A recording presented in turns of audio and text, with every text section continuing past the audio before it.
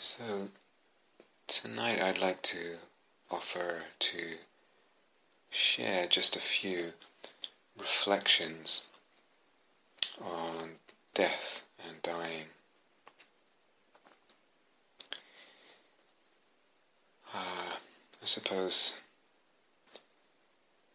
in our culture, primarily if people are going to breach the subject of death, talk about it, there are a few kind of primary or most popular directions through which they approach the subject. And one is, of course, just the fact of impermanence.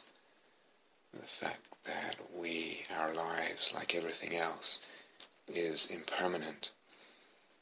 And that awareness, or the primacy of that awareness, is really spread throughout the culture, I would say.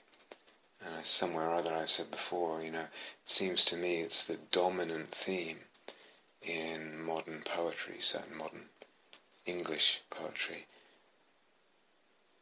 In some way or another have to do with the poignancy, of impermanence, the tragedy of temporal finitude, the ending of things, the fragility of things, the loss, the poignancy and heartache of separation and loss, and the need to acknowledge that this is part of life, this is what we will meet, this is what we will face, our own and others' death. And of course, even the cherry blossoms falling from the trees and all that. So there's, in the dominance of that theme in a lot of modern poetry, modern English language poetry, there's this sort of, there's a lot wrapped up there. And there's a sort of gentle encouragement to open to it, but there's also basically a whole metaphysical stance about what's important, about what's real, about what's perhaps the only thing that's really real, about what it means to live life truly, openly, with an open heart, with open eyes. And so of course that's huge, Can we open the heart to that? Can we bear that poignancy, loss, separation from those we love? And sometimes, whether it's in poetry or whether it's in the Dharma, this emphasis on impermanence can have, as I sort of alluded to just now, a whole other level, which is really a metaphysical level and a metaphysical stance and assumption of what the Buddha would call nihilism, what the Buddha would call annihilationism, and criticize it very strongly, together with its opposite pole of eternalism, criticize them both very strongly as extreme views to be rejected and avoided. The idea that everything ends in death, that we disappear in death, that there's nothing left. And it's a contrasting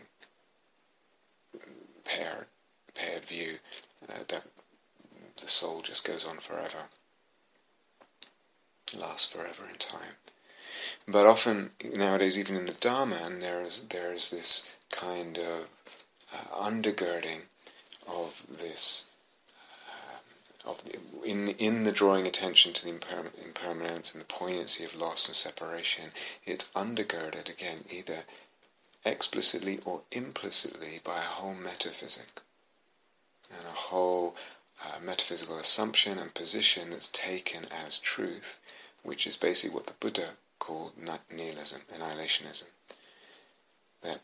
That's the end. There's a complete erasing of our existence.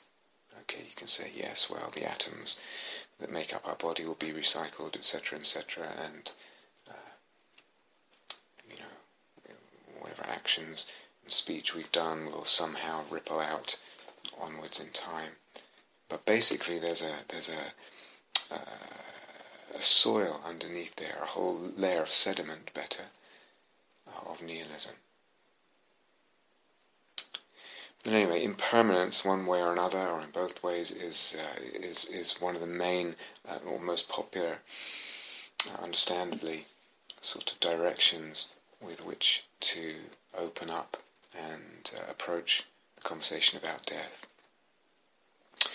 Another is, much more in the wider culture, less in the Dharma culture, of course, is a kind of eternalism. So rooted in teachings about heaven and hell and existing forever in heaven and hell, and maybe with some intermediate or rather sort of provisional stopping over places like purgatory, where you get sort of purified before going to heaven, where you'll stay forever, or you'll stay forever in hell until, etc., etc. And that's a kind of eternalism. Not so popular these days in sort of widespread culture, but still, I think, quite popular is the notion and belief in some kind of afterlife which lasts forever. And what has become fairly widespread, quite widespread, is that in this afterlife, which lasts forever, there is a reunion with one's family. And so, again, just tracing that historically, it can be traced, its beginnings can be traced in the 18th and 19th century. So someone called, someone or Lewis, wrote a sort of picture of life in Virginia, in the USA at the time of Thomas Jefferson. And this was one of the things that was beginning to emerge then. So less this idea of heaven and hell, and more emerging this idea of an afterlife, that sort of the hell bit was dropped. And so the worst of all possible fates, hell, burning in hell forever, that was sort of shorn off things. And what was left was, for many people, this idea that after death we are reunited with our loved ones, with family. And this is still very popular. Of course, there are probably quite a few people who that very idea of being reunited with one's family is forever is exactly a version of hell. So it's all dependent, of course, but just tracing ideas. There's an idea of an afterlife, immortality, somewhere or another. That's part of the sort of, again, quite common themes or tropes or approaches to the question of death. And then, of course, a third one in Buddhist circles would be reincarnation, or more usually rebirth in Buddhist circles. And I've said this before, in the Pali Canon view, rebirth, the whole teaching of rebirth was mostly terrifying. The idea of just literally endless, forever in time, just being reborn, getting ill, dying again, going through all the misery of people around, people you love dying, just repeating that over and over again, maybe in more or less favourable rebirths, and a lot of the levels of rebirth pretty miserable. Not the level of comfort and ease and medical security that we have these days for the most part in the West. So the whole teachings about samsara and endless rebirth was essentially terrifying. If you were really, really lucky, or rather if you had played your cards right, which you didn't actually know whether you had done in the past, somewhere in my infinite number of past lives, I may have been a really devoted meditator and exceptionally altruistic, and maybe at some point that will earn me a rebirth in a high heaven for a while until I die from there, and then I'm on the roulette wheel again. So the whole teaching was of samsara and rebirth in that sense was actually terrifying. Nowadays, most Westerners are used to, most Western Buddhists are, it's a certain demographic even within Western society, Western Buddhism, And most of us are used to relatively comfortable lives, relative security regarding getting ill, and even if we do get ill, is, pretty good care,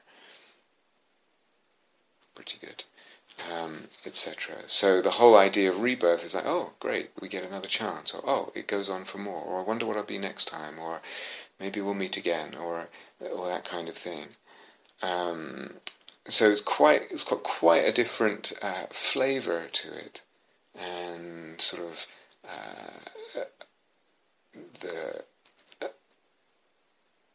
the assumptions behind it give it a certain tenor that's quite different than it probably had in Pali Canon Buddhism. What the Buddha was teaching is, get off that wheel, end rebirth.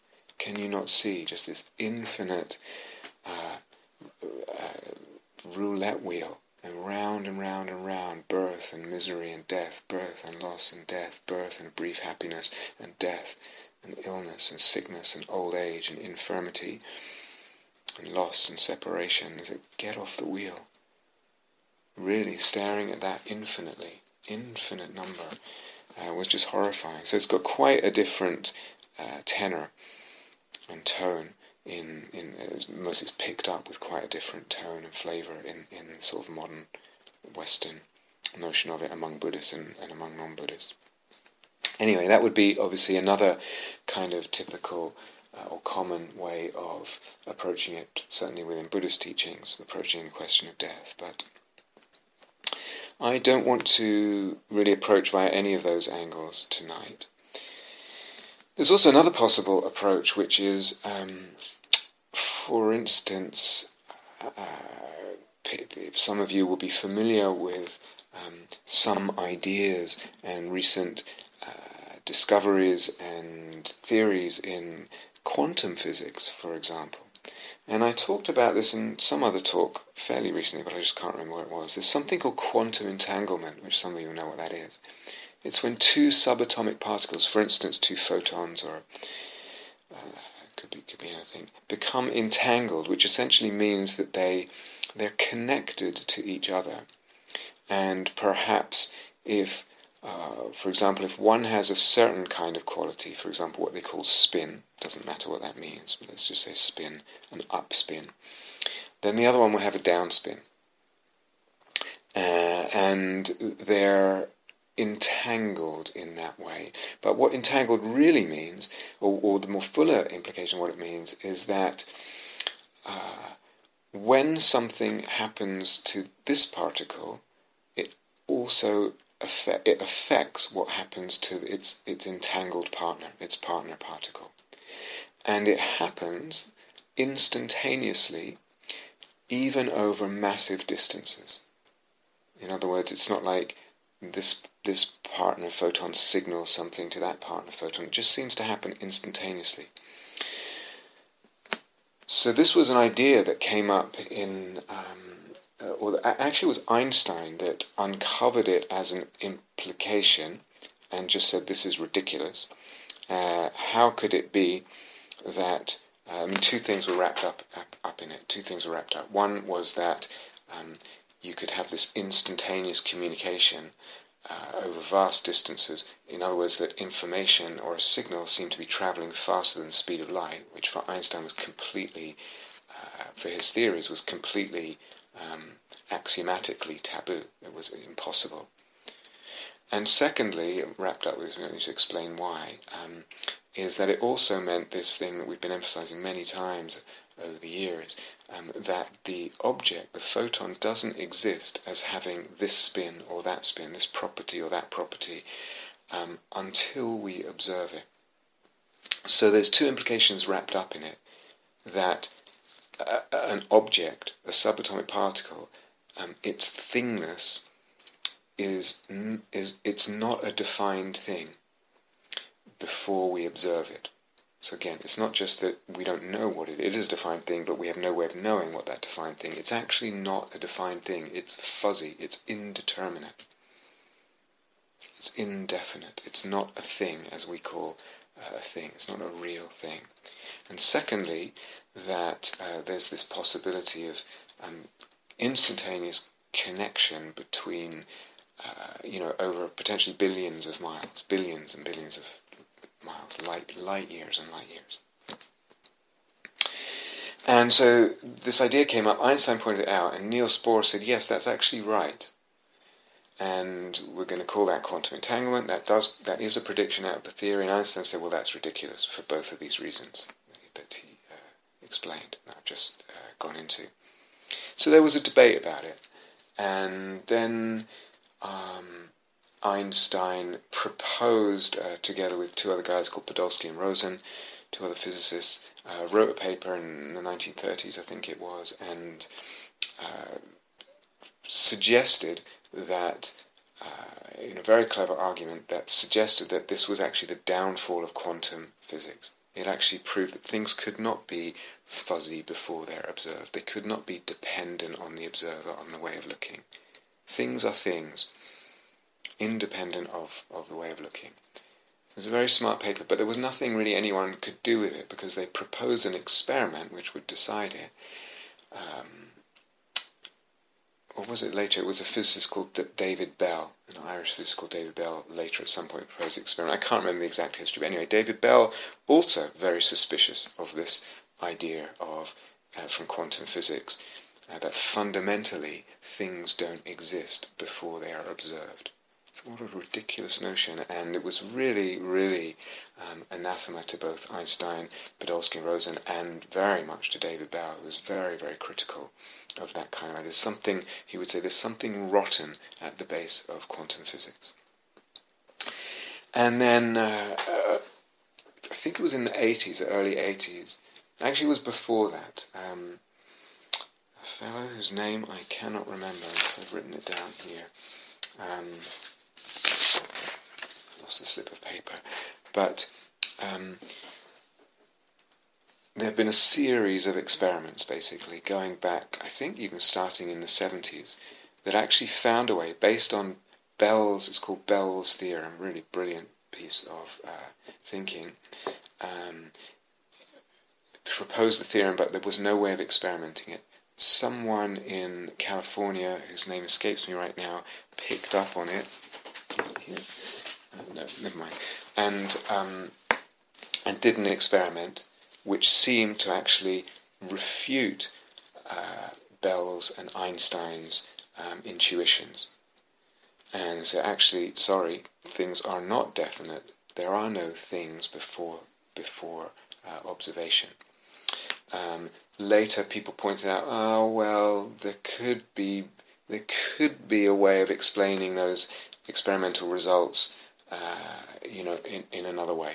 So we need to take care of those kind of possibilities, shut the door on them, make sure we're really getting the result that we think we're getting.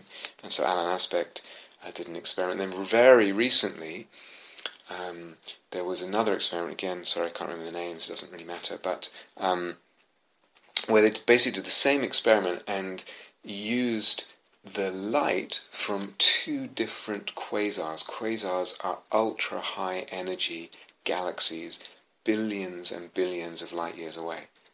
So the light is coming really from near the beginning of the birth of the near to the birth of the universe, just after the Big Bang. And for some reason, using the light from so long ago, some reason I didn't explain in the explanation, I didn't understand from their explanation, that was supposed to take care of some of the possibilities of some other factors intruding and distorting the results. And what they found was the same thing. So all the experiments looking at this have proved the same thing, and proves two points.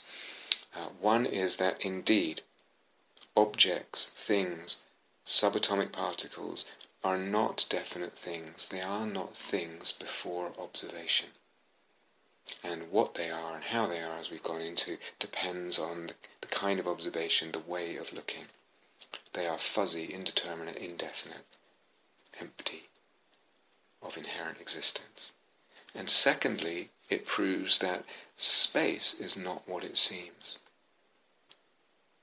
So over really astronomical different distances, two particles can be instantaneously connected and there's no signal travelling between them. And the implication is what we think of and how we sense space is not real. So that space itself is at some level an illusion. It's massive implications. Time also not what it seems and what we think.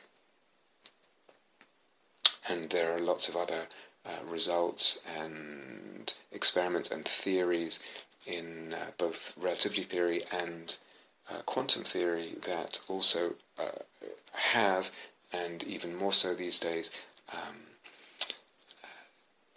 disrupt, shatter our sense and independent existence of space and time.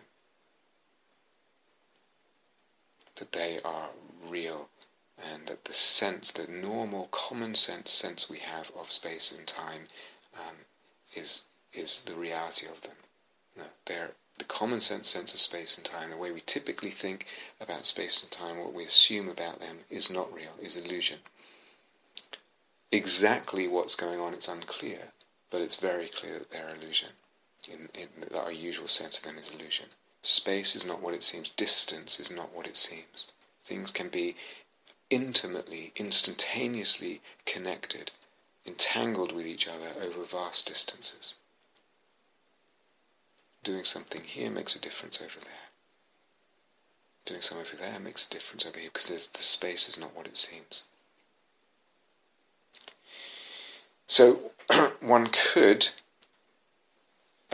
pick up those kinds of ideas and say, okay, well, what does that imply about notions of death and separation?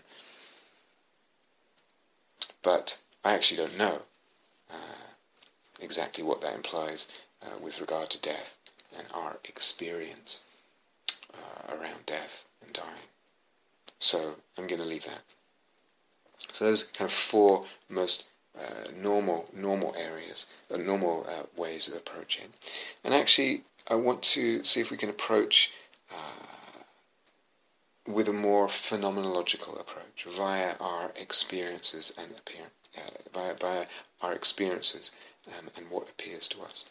A phenomenological approach and an inquiry into that and experimenting with that. I mean, we could pick up this quantum piece because it is the case that beliefs, inherited ontologies, and again we're talking about ontology here. What is the ontology of space? Does it inherently exist? What is the ontology of a subatomic particle, allegedly the most basic building block of matter? What's the ontology there? So, but it is the case that inherited beliefs condition, shape, and limit our experience. What appears to us, and remember the word phenomena means appearance. So, might it be that if we start, taking ideas from physics or whatever and using them to question our inherited beliefs, that might open up our experience with death? Yes, it might. I'm just not quite sure what to take exactly from that, other than the most sort of vague notions of interconnectedness and whatever. As I said, what I'd rather do tonight, what I'm going to do tonight, is take more of a phenomenological approach, starting with our experience, and approach it that way, inquiring. And especially the phenomenological approach as it pertains to, as it emerges from soul-making dharma and sensing with soul practices and openings. So what is our experience when we approach death, our death, someone else's death, the whole question of death and dying, through with the support of soul-making dharma, but with the support and through the modalities of sensing with soul and the kind of openings that sensing with soul brings. So in that phenomenological approach, of course, that phenomenological approach, as much as the phenomenological approach that has to do with just ways of looking at emptiness, both of them recognize that ideas, logoi, conceptual frameworks are always involved in our experience. and that they condition experience. So there's always idea, conception, logos, conceptual framework involved in any experience. And it has a conditioning, shaping, fabricating and limiting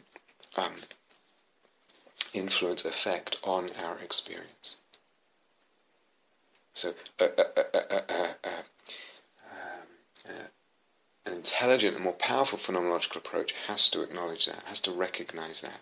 And of course, it works the other way too. Our experience, if it's repeated enough and powerful enough, starts to change our ideas, our logoi, our conceptions, conceptual framework, and that's all part of the whole eros, psyche, logos dynamic, that notion.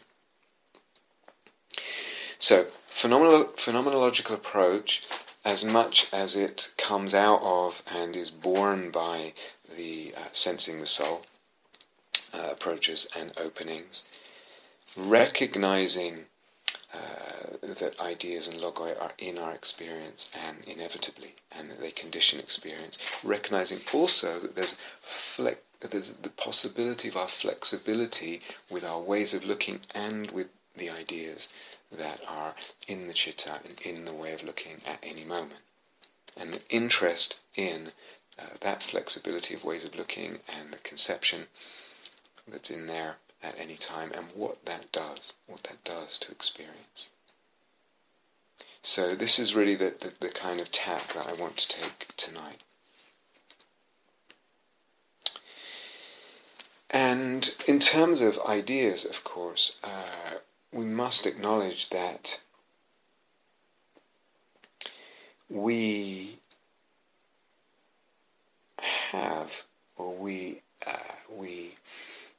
are the bearers of a mixed inheritance, as much as we are the bearers of a mixed inheritance with regard to ethics, as we were talking, values and all that, with regard to ontology, with regard to epistemology. We inherit from the culture ideas and perspectives and the actual sense of things. And so with regard to death too, inevitably we also receive a mixed inheritance, a kind of hodgepodge of ideas.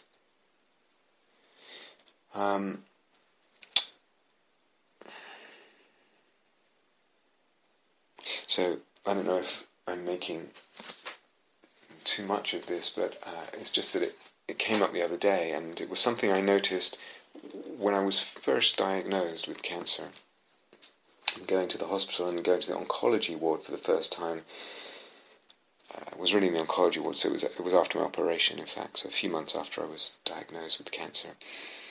And there was some talk, or there was a sign or something, or piece of paper, and it was talking about different sort of departments within the oncology department, and one phrase really struck me was the end of life pathway. The patient is on the end of life pathway, and even now at the hospice, the hospice nurse talk about end of life, like it's a phrase now, and how little I heard the word dying or death. In fact, I'm not even sure if I ever have heard a doctor utter, or nurse utter those words, actually, come to think of it. Passing on, are those, I'm not sure if I'm sensing something here. It's not a big deal that I'm mentioning it,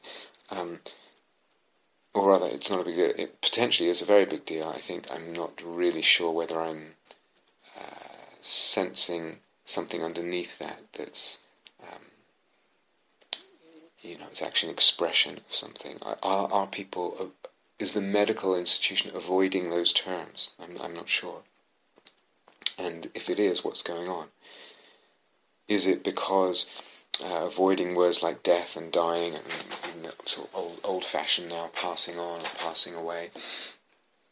Is it that life is all there is? So they talk about end of life. An end of life pathway seemed a little even more kind of bizarre almost to me, sort of jarring, as if the choice of terminology, I wasn't sure whether it had really come from the hospital administrators sort of flowchart of how they need to sort of manage all these patients. So they have a flowchart of where the different patient goes into chemotherapy, into radiotherapy, or after that doesn't work, then they're on this, and then they're on the end of life pathway. And whether that's just a term reflecting more their management solutions than actually a sort of existential position, I don't know. But there seemed to be the sort of avoidance of the terms death and dying. Is that because life is deemed as all there is, and death is not seen as in itself a something, an event, a momentous doorway, even if it might be a doorway to total non-existence, it's still a doorway. If you just avoid that sense, or that whole notion of it by using different words, end of life. I don't know. So maybe irrelevant.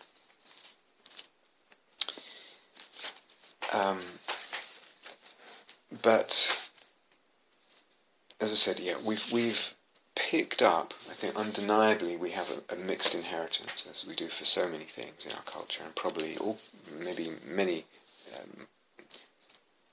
Going back to India at the time of the Buddha, the Buddha had a mixed inheritance. And Tibetans have a mixed inheritance, and Tibetan Buddhists and all that. So that's just part of living in a, not a sort of totally original Paleolithic culture or something, I imagine. Anyway, I don't even then.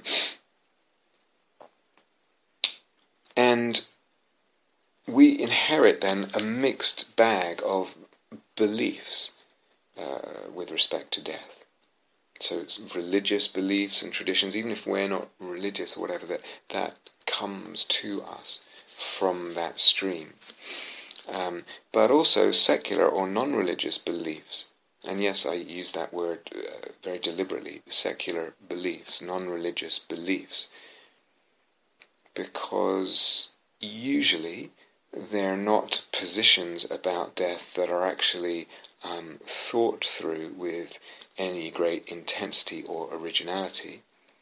They're something we inherited from the sort of evolving and emerging secularism of our culture over hundreds of years. And they're beliefs. They're not really, they're not knowledges. They're not logical deductions that one has carried out on one's own.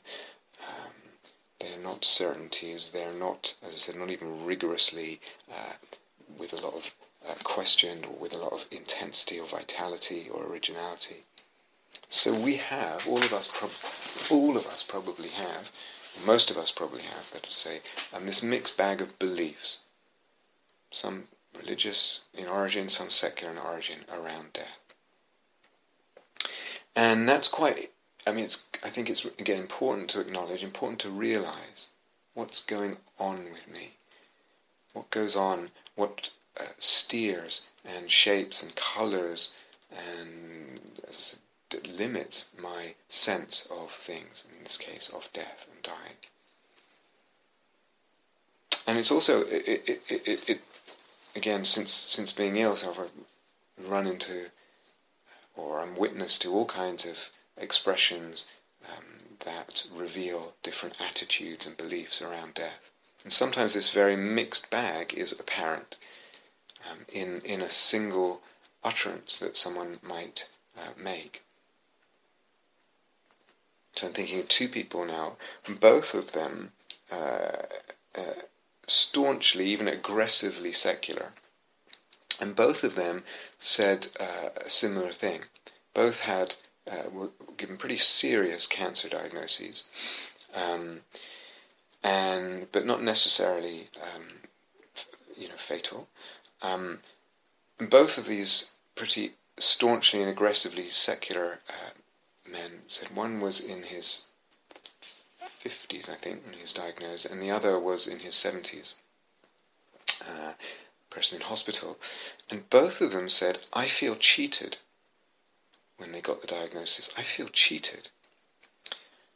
Both staunchly secular, and you think, well, how does that work? How can you feel cheated if you have this kind of aggressive secular position? Who is it you feel cheated by? What is it you feel cheated by? Where do you have a sense of an expectation to 80 years of life? What's going on in the mixed bag of beliefs and inheritances there that you could feel cheated at the same time as espousing a kind of secular view, atheistic view very strongly?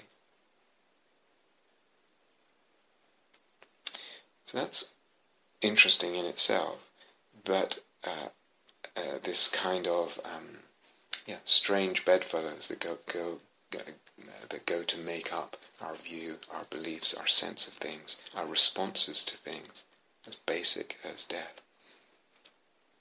But there's a second piece here. I feel cheated also indicates something about one's relationship with existence, one's view of existence.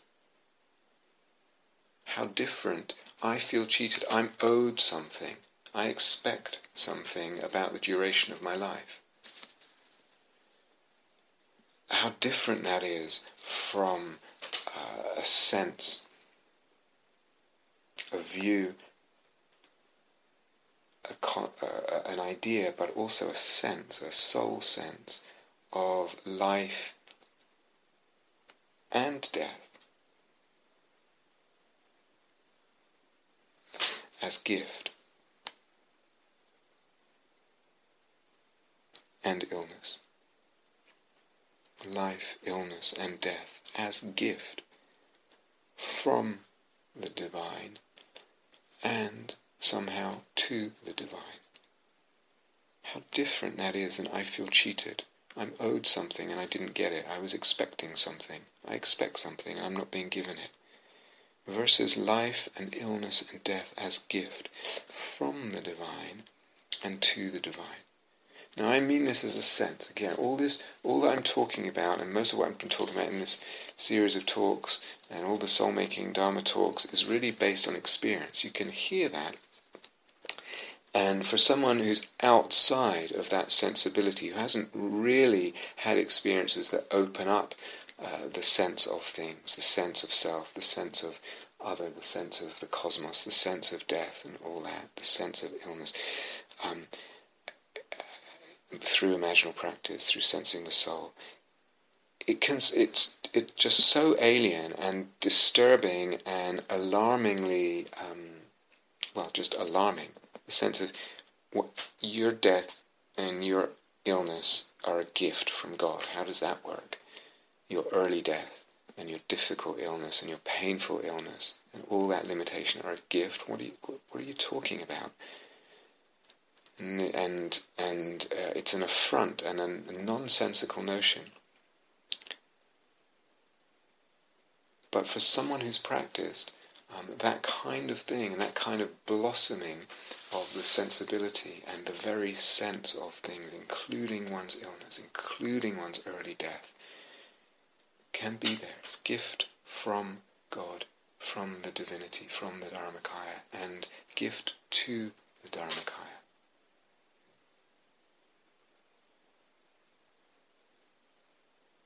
And gift meaning mystical gift. Mystical gift from and to the divinity, to the Dharmakaya. But even that word mystical is so problematic for some people. And for some people it just means nonsense. I've talked about this elsewhere. Something that doesn't make sense. Or to do with mystery, but we're not talking about mystery in the sense here of the sort of mystery of why there is existence at all, why there is a universe, why are there human beings. Because behind that sense of that kind of mystery is a sort of baffledness, like it's just completely arbitrary. That kind of mystery and that kind of question, why is there anything at all? Why does anything exist? What a mystery.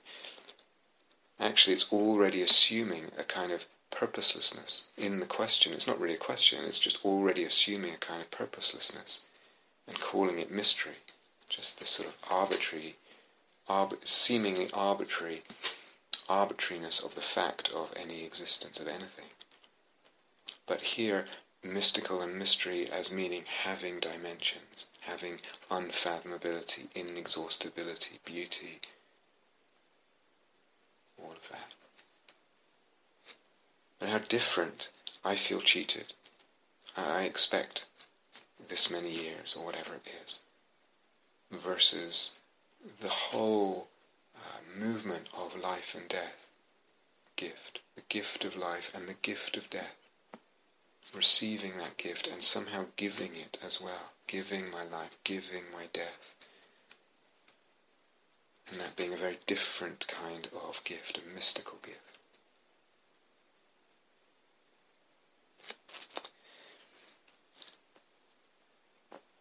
So what I really want to go into tonight is kind of a little bit, just a few possibilities and the many possibilities of what can make death okay. What can make death okay? And even that sounds like a bit of a stupid question, because what do I mean by okay? Excuse me. I don't just mean a kind of shrugging, oh well, that's, death, that's just life, right? Life goes with death, it's just life. So that's it, we all have to, that's the deal. I certainly don't mean, I mean much more than that. I mean also much more, this should be already clear, than just bearing the kind of tragedy of loss. It's just okay because I can bear our tragic existential situation. I can bear the poignancy of it. I can bear the fragility of life. I can bear even my personal losses and the grief that comes with that in my heart. So, yes, that's a part of it. Can I bear it? Can I hold that? But I really, what can open the whole question up more, the whole issue, the whole panorama, the whole horizon of death up more, without reverting to beliefs in rebirth or eternal afterlife, whatever. So this is what I want to just offer a few things, share a few things that may be ways of, among many possibilities, may be ways of opening things up, opening the sense of things up. Now, of course, death is difficult when it's our death we're contemplating. Very usually that's a difficult thing, of course. Sometimes not, and for different reasons, but that may have nothing to do with deep insight, but and deep opening. But death is difficult when it's ours, generally speaking, and of course it's also difficult when it's someone else's, when we love someone, and there's the looming, their death is looming, their death is coming, there's the imminence of our loss. So it's difficult in both those directions, of course, and I want to say a little bit about both.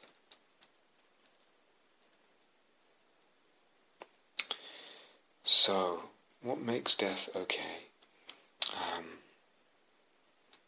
Clearly, well, it should be clear to most people that accumulating a lot of money is not going to make death okay. Accumulating a lot of pleasant experiences, or having more pleasant than unpleasant experiences, is also not going to make death okay. Sometimes, what's more common is people kind of, and again, it might be not so conscious or not so articulated, or it might be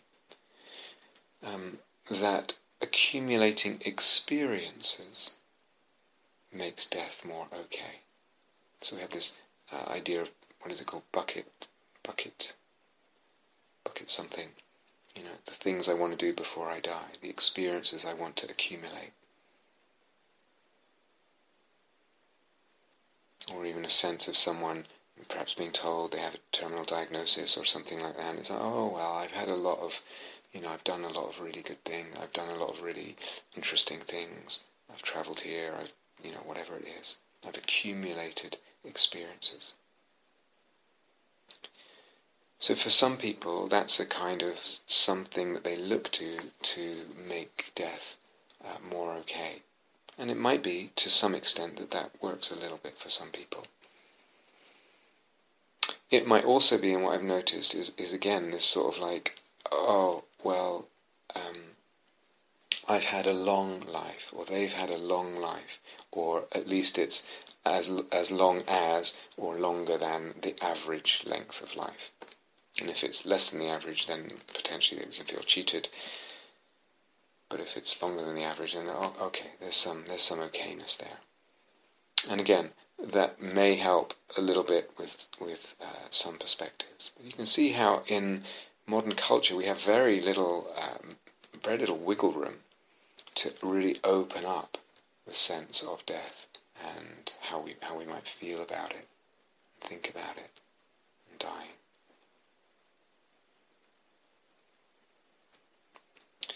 And of course, practicing, noticing impermanence, reflecting on impermanence, letting the fact of the impermanence of all things impress upon you. A lifetime of doing that will also help with regard to death. Very often stressed, often some dharma kinds of dharma, insight dharma as well, very the central sort of reflection that's stressed and that's practiced. And of course that may help. It may well help. It should help. But it may also be quite limited. Just repeated reflection on impermanence, the repeated impression of the fact of the impermanence of all things. It may also be relatively limited what that can do in terms of how we actually end up feeling about our death or the death of a loved one. So definitely helpful, but may also be limited. And then sometimes you get, of course, the other view, and again it's typical in some streams of Dharma, there's no self really. There's no self that dies. There's just a process of the aggregates. There's just a process of the aggregates. And so, because there's no self, there's nothing really to fear in death. Because what the self really is just this process of aggregates in time, of the physical and mental aggregates. So I've said before, to have that as the only view of self and existence is, well, I don't know what the word for it is, just narrow certainly, but kind of silly, really. It's not adequate for our psychology, it's not adequate for life, it's not adequate for death. It's not adequate for relationship, which I'll come back to. It's not phenomenologically adequate.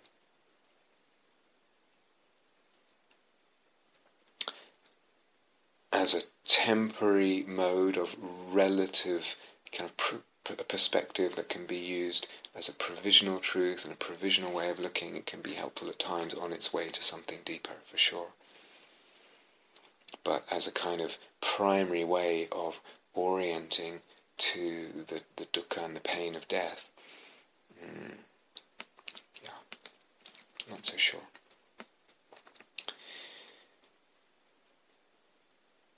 If you ask me, and I have actually shared this elsewhere, written a little bit about it,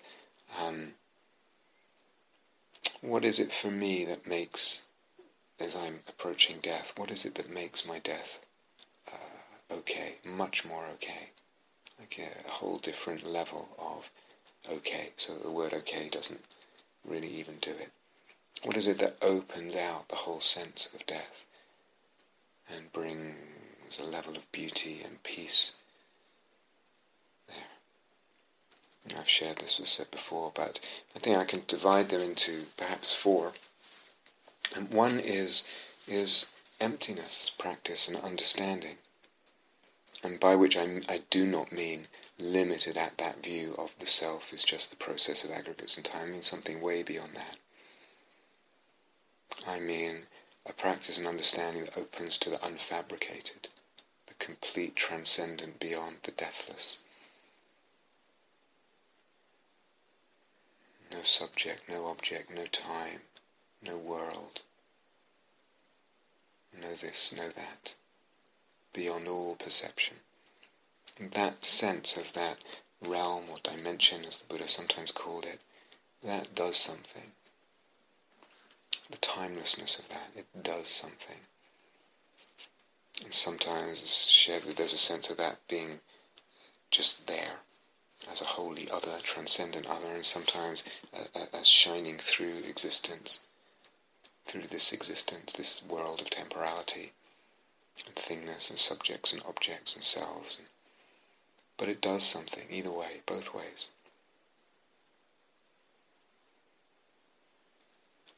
And similarly, seeing the emptiness of time, the emptiness of past, future, and of present, the complete emptiness of time, the emptiness of any present moment. There's something about that. It would have to be, of course. Death is impermanence. It's connected intimately, obviously, with notions of time, senses of time. You see the emptiness of time, and that does something that opens up the sense of death. And of course, as I've talked about recently and before, even going beyond the unfabricated, where we're open to appearances that are felt and sensed and known as empty, magical and divine. Talked about this earlier in the series somewhere or other.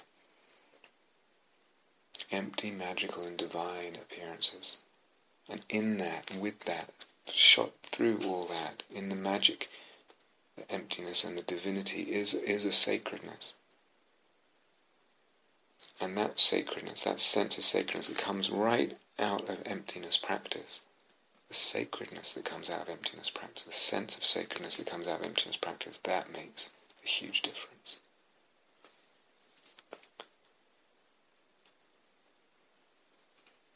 There's so much power in that in relation to death.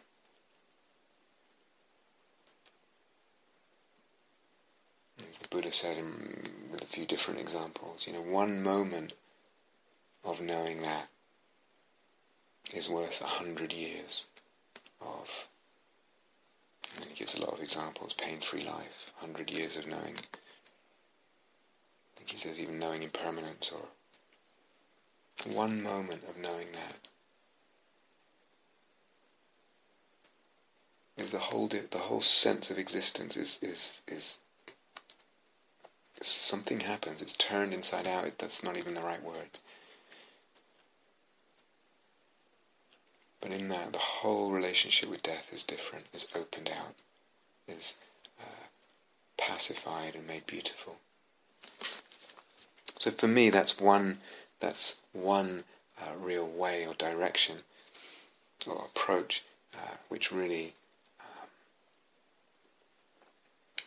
changes the relationship with death, makes it profoundly okay. And a second is related to what I said earlier about this sense of gift. And at all different levels,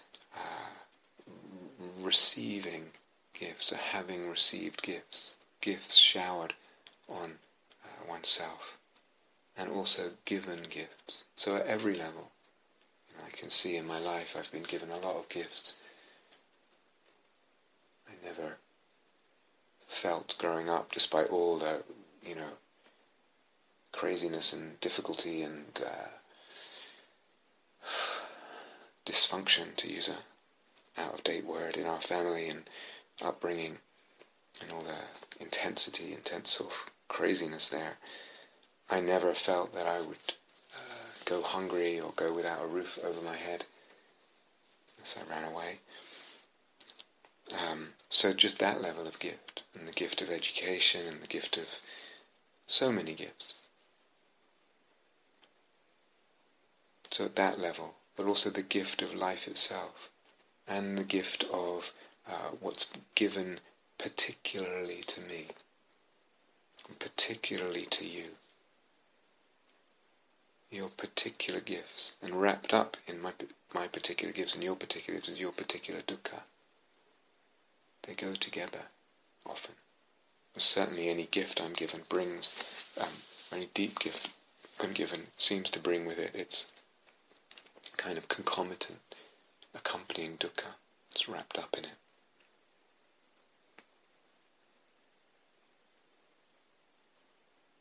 And I can see that I've been given certain gifts in this life and certain abilities and capacities and whatever you want to say.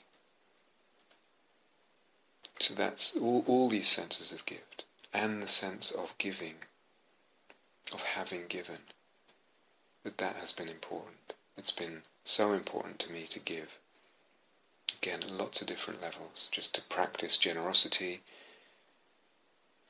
but to give of my gifts, and to give to the world, and to give to the future, and to give of the beauty I sense, the beauties I sense, to pass that on, to communicate, to let something come through, to share that. So all these different levels, and what I talked about when, I think it was in the talk on pain, and that kind of thing, this sense of gift, received and given, that sense of existence, and even, as I said, even the illness and the pain and the dukkha and the early death as being part of what I was received, part of what was gift to me, and part of somehow that I am sacredly giving back, or in a sacramental way giving back. That whole sense of life also does something to our sense of death. I think, very much, I feel very much. And then a third way is the sense of having tried to do one's duty, having tried in one's life, even if one hasn't really understood it or had the words or a conceptual framework that will hold it and carry it, not being able to articulate it, only dimly sensed, or maybe not even sensed at all, that one has tried to do one's duty. One has let oneself and worked so that one's life refracts the daemon, reflects the angels out ahead that call to one, that govern one's life. So this sense too, and one can never succeed in that 100%. I've said that the reflection is never completely perfect. Virtually, is always falling short. But one has tried and let that lead one's life.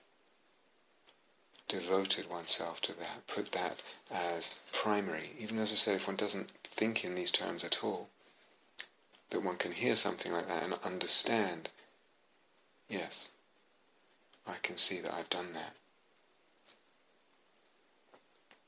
I've tried to do that. And fourthly, and connected with the whole thing we were talking about with the ethics talks in this series, that one has lived in a way that's tried to be, one has aspired to living a really worthwhile life, a life that is worth living, a beautiful life. One has aspired towards the good with a capital G, towards what really matters, a sense of what really matters.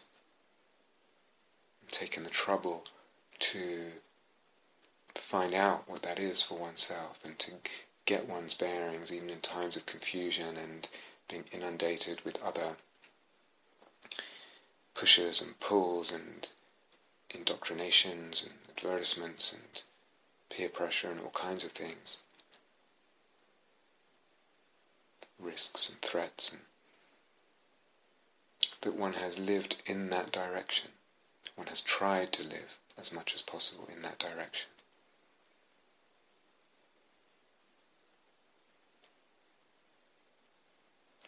So those four things for me: emptiness in that much fuller sense, the sense of gift,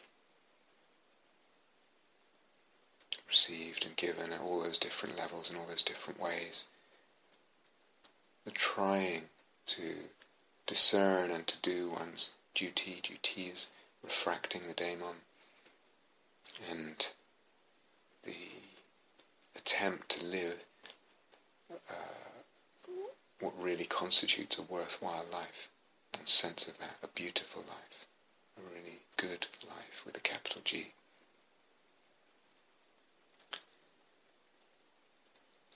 So for me, those are some of the principal things that really make a difference. And of course, all of those are actually connected, those four kind of directions or approaches. Especially they're connected through, of course, soul-making practice and the sensing of soul sensibility. The sense of refracting one's daemon, doing one's duty, the sense of life as gift, gifts received and given at all these different levels, the sense of living in the direction of what sense is a really beautiful life, and the emptiness of it all. The very neither real nor not real nature of all of that. All of that comes together and is intimately woven together in soul-making practice and sensing of soul sensibilities.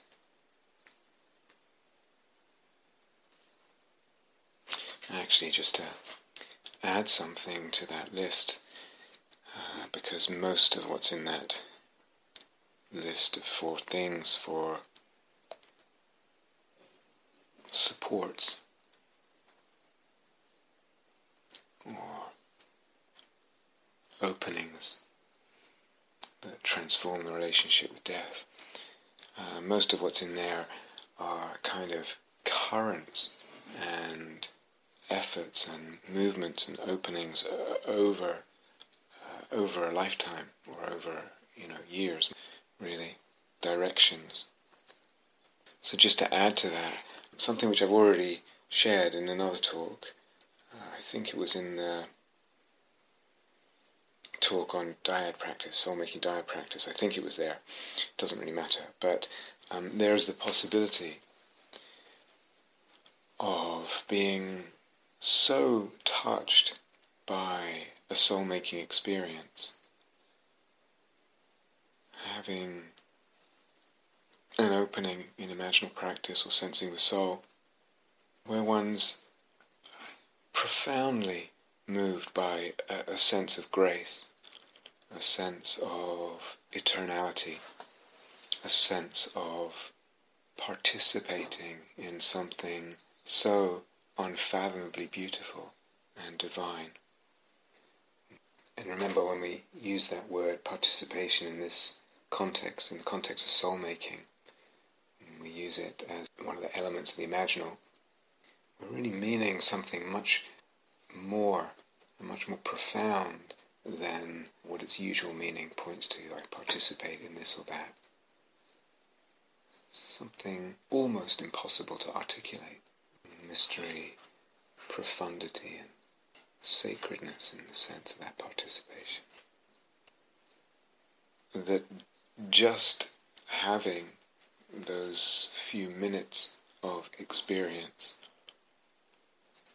transforms the relationship with existence and with death. So it could be in dyad practice or in a group soul-making practice, or it could just be solo with a so-called intrapsychic image, or it could be sensing the soul, some experience perhaps in nature where there's the sensing the soul, in the soul-making imaginal perception. And one feels as if so much grace bestowed on the being, the wonder, the privilege, the profound sacred privilege of opening to something so divine, to the divine in that way. We're just being touched by that, having that grace come, participating that way, having that sense of privilege. It changes the sense of death. Because of the grace, because of the privilege of participation, because of the opening to eternality, to timelessness.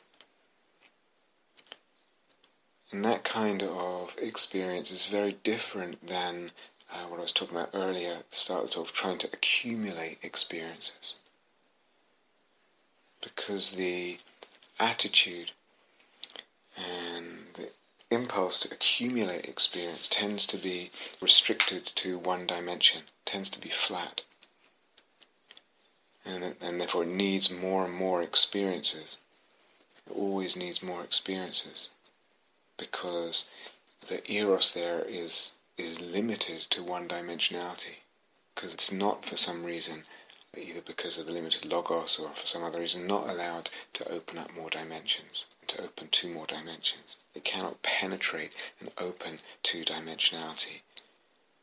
So the pothos in the eros, that which wants more in the eros, cannot go, so to speak, deeper into other dimensions, other aspects, facets of what it wants and what it loves. It has to go, so to speak, horizontally on the same level for more and more experiences. Now I've been there in my travels, I have to go there. Now I've been there, I have to go somewhere else. More travel, been here, been there, flown there, seen this, seen that, so to speak. So we've explained this in Ecology of Love, I think, Path of the Imaginal, plenty of other places. When the eros is allowed to open up the dimensionality, open up the logos, open up the psyche, and when there's that really profound experience of an opening to some soul-making experience of the imaginal sensing the soul, then it has, in contrast to this kind of accumulation of experience, it has such a humility in it. There's a real humility in it, partly because of the sense of grace, of inexplicable gift. And with it there's also a sense of this is enough, this gift is enough, that glimpse, those couple of minutes, that opening to something, that sense of deep participation, that sense of the privilege of that opening and that bestowal of grace. It's enough. That gift was enough, those 2 minutes, and that makes a difference in relation to death. It's humility and a sense that this is enough that comes with the grace. And there is a sense, because our experience fades, of course, experiences are impermanent. Experience fades, but somewhere in our being, even when that sense of things and that experience feels inaccessible, it's not apparent. We can still be left, I know something, because I've tasted it, I've experienced it, I know something, even when it's not at some later time apparent or accessible. And this knowing in the being, I know something about existence, I know something about human being, I know something about life. And that's something that I know, even if I can't quite articulate it, I can't really encapsulate it in words. It does something in relation to, it does something to my relationship with death. It's enough. It's enough. And it makes death much more okay. So there's also that I would say is really important. There's certainly the importance of the currents in one's life, these longer trends and longer strivings and longer devotions, the sense of the whole life, with all its beauties and all its difficulties and challenges and travails and tragedies, all of that as gift received, and all the gifts given at so many levels of one's life. This is a longer term devotional trend, in the sense of trying to do one's duty, trying to discern, do one's duty, trying to seek out and sense what is the life that's beautiful, that's worthwhile, that's really good. And even the journey into the experience of emptiness, all this is a longer term devotions and trends.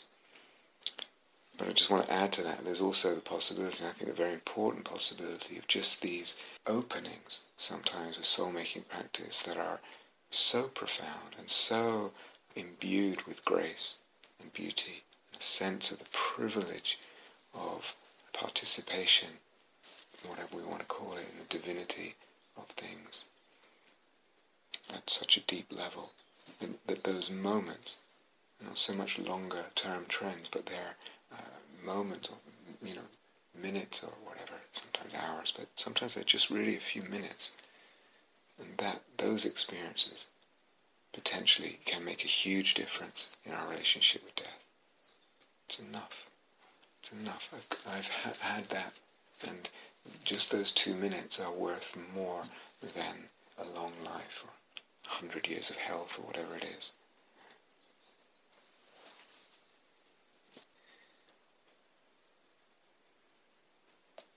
So that's just a little bit. I want to come back later on and share someone else's experience or approach to their own death. There's so much to say, we can only say a little bit. But, of course, like I said, sometimes it's another person's death, someone whose death is very difficult for us. And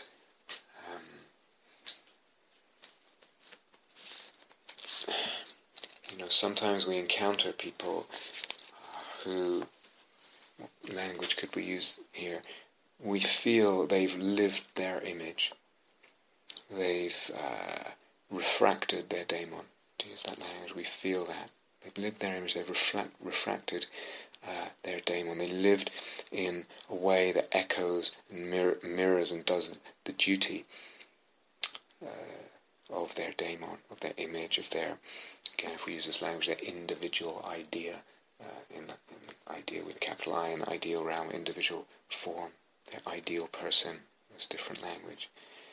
And when we have that feeling about someone, we are touched deeply by them and their life, and touched by that whole, what we feel we are sensing there and witnessing, because we sense the divine and the deep soul is coming through that person. I'm thinking of someone like John Coltrane, for me. Early death. But somehow just did what he was here to do. So devotedly, so beautifully. Really living his image, doing his the duty of his daemon. And it makes, it touches profoundly. And we have the sense something is going on here that has to do with, your language, divinity, whatever, God, deep soul. And the soul loves that. The soul loves seeing that, witnessing that, sensing that. And of course, when we have that sense about someone else, when they die, naturally the grief then is deep. For the very same reason. The soul loves that. There's so much beauty there. So much being touched by the divine, so much sense of divinity coming through. When they die, the grief will be deep for just that reason. But in a way, we have them still too. We have them still after death, because in a way they are eternal. Their image has impressed itself on us.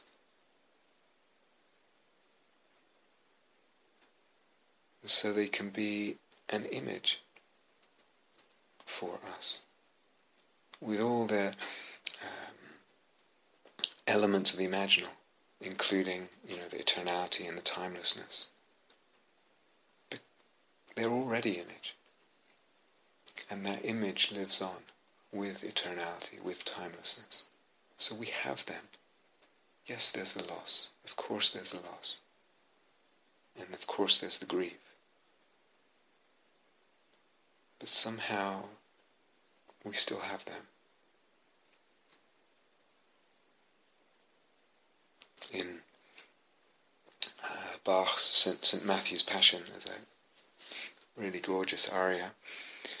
I think it's sung by the, I don't know, baritone or bass or something, but the character is, I think, Joseph of Arimathea. Some of you will know from the Gospel stories. He agreed to bury Jesus, or he volunteered to bury Jesus after the crucifixion.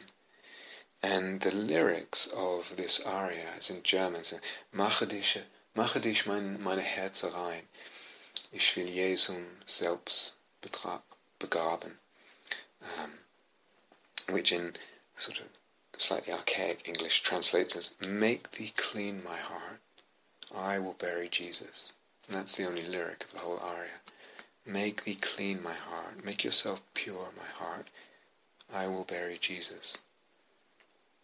And again, I know people have different histories with all this, but for me there's just so much love and soul, certainly in the music, but also in that very sentiment, make thee clean my heart, I will bury Jesus. What does it mean to bury, in this case, to bury Jesus, bury someone we love, bury someone whom we feel they lived their image, the divine came through them?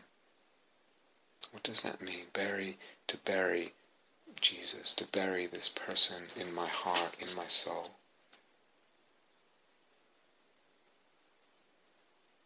And this is a real possibility for us, that we can do that.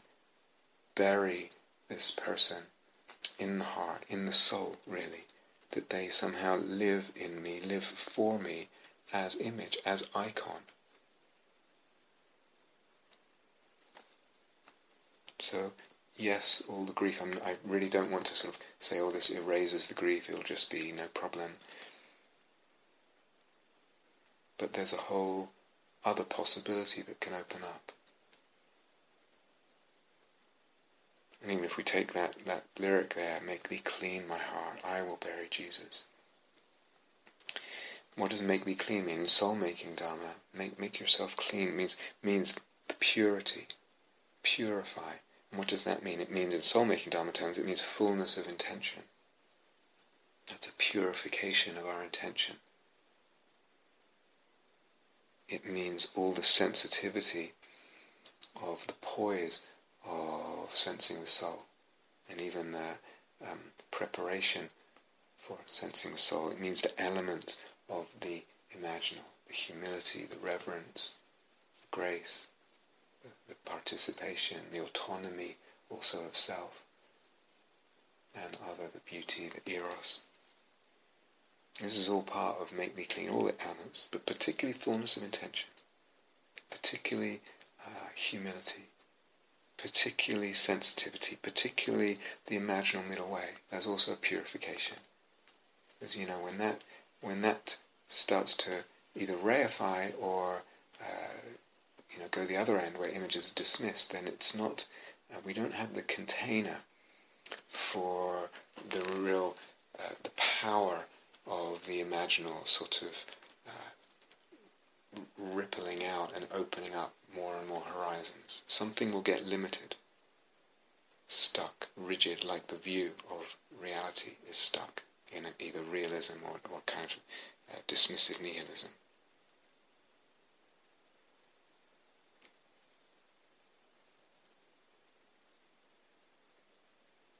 So we do love deeply when we see or sense, or when our sense of someone is that they have lived their image,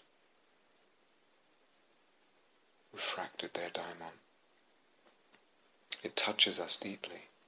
And then because of that, yes, there's a deep grief, and we don't really, we want that grief. We don't want to get rid of it, but at the same time as the grief, alongside it, for the very same reason that there's such deep grief, there is the gift of their impression on us, which has already been made. They've already impressed themselves as image. They've impressed on us. And in that sense we can bury them, so to speak, keep them. A place for them as image, as icon in our soul, in our heart.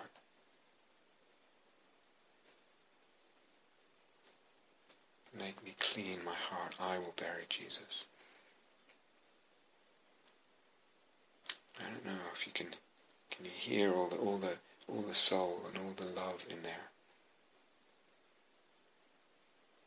And again, with the help of soulmaking Dharma, we can take this and interpret it in different ways that really open it up, and open up our sense of life, our sense of death, our sense of, in this case, the death of another.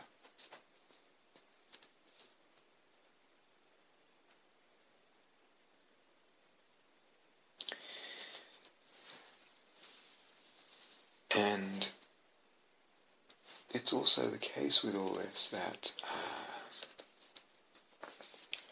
yes, as I said, there will be the grief there, but something is, I don't know what the word is, redeemed, is that not quite the right word, but in other words, it's not just loss. There's gift here, even in the death. The death is gift. The death is loss, and therefore grievable, of course, and grieved, of course. But even what seems like tragic, so Jesus' death, very early death, or John Coltrane's death, very early death, what seems tragic can then have, as well as the grief, as well as the tragedy, have this whole other level that it opens up, which is gift and beauty, and an opening that sometimes may not have been there even without the death so much.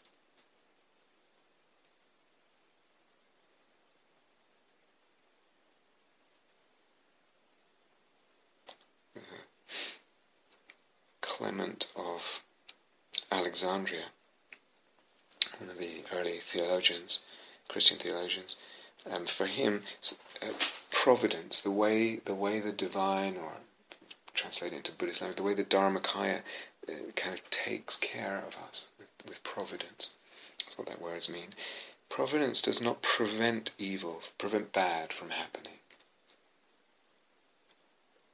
It does not prevent early deaths of those we love, etc., or ourselves, but seeks to overrule it for an ultimately good end. Providence does not prevent the bad from happening, but seeks to overrule it for an ultimately good end. Now we could hear that as a kind of just a doctrine, as something we're asked to believe, and as a certain view. But again, I think with soul-making Dharma, practice, actual practice, we can open up an actual sense. This is our actual sense. We go through, we don't push away the grief or close the heart, refuse to feel that. It doesn't just become, oh, it's fine, everything's fine, oh well, impermanence, that sort of, oh, now I've got this shiny image and everything's fine. With all that, there is somehow in the middle of it, in the midst of the difficulty, with the difficulty, around the difficulty, there is this sense of somehow providence is operating here. Somehow this is perfect. And I think I wrote in my blog something about having a sense that my illness and even my early death is perfect. This is a few years ago. And someone said they really didn't like that.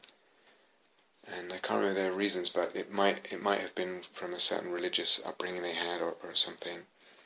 But the way they were hearing it was as if it was a dogma. or a philosophy. Everything is perfect. Oh, everything is perfect. It's a whole different, kind of much more superficial level. You can hear the brittleness in it. Just try and view everything as perfect. It's silly. But here's and you can tell when it's brittle. It has a brittle feeling to it, or it has a kind of sometimes it's not brittle. It's just a little bit kind of almost diluted. Like this person is just not in touch with the dukkha, or the grief, or the tragedy, or the loss, or whatever, or the pain.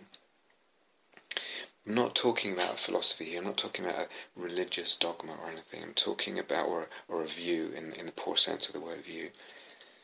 I'm really talking about soul-making practice, sensing with soul.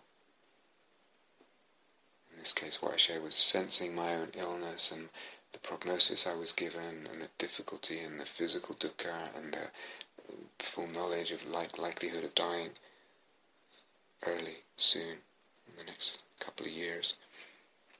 Sensing that with soul, and out of the very practice, not out of a kind of sort of cheap idea or religious teaching or philosophy, but out of the practice, then, I don't know what language use, a mystical sense that everything is perfect. And not in a way that got rid of dukkha or put me out of touch with dukkha.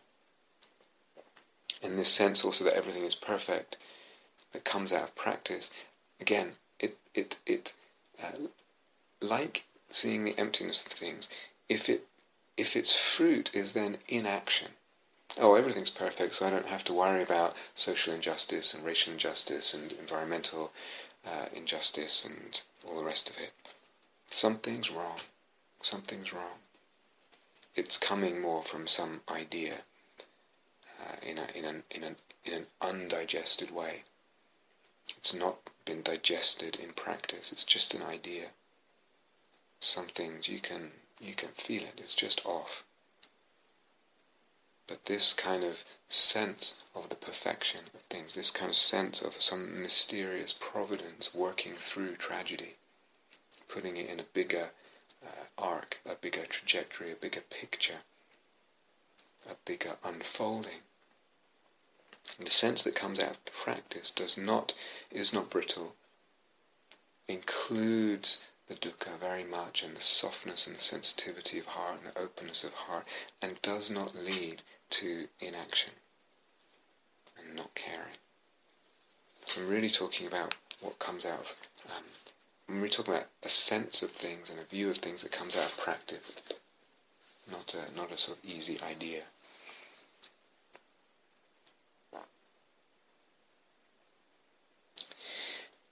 And, like I said, most of the stuff I've been talking about, certainly in this series of talks and other series, it needs to be approached via practice, rather than just hearing and not practicing, listening and not practicing, and just hearing some ideas or whatever, or hearing some far out sounding experiences.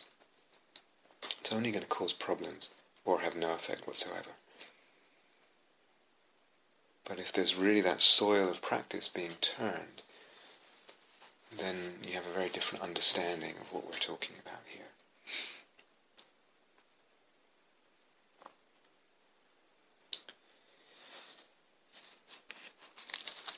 So of course, in the examples I gave, Jesus and John Coltrane and stuff, it's to me clearly, special people who you really get a sense, wow, something's going on there, they're really living their image, or whatever language one would use, the divine is really coming through. But this opening up and I don't know what the word is, redeeming redeeming of the sense of the death of a loved one. It's not only for special people, it can happen, it should happen actually, it can happen in any relationship we have, in any deep relationship we have. Because in deep relationship, the other becomes image for us. In deep human relationship, the other becomes image for us. Deep relationship has imaginal dimensions. We've talked about this before, in a way. So let me try and explain something and see, hopefully I can explain it.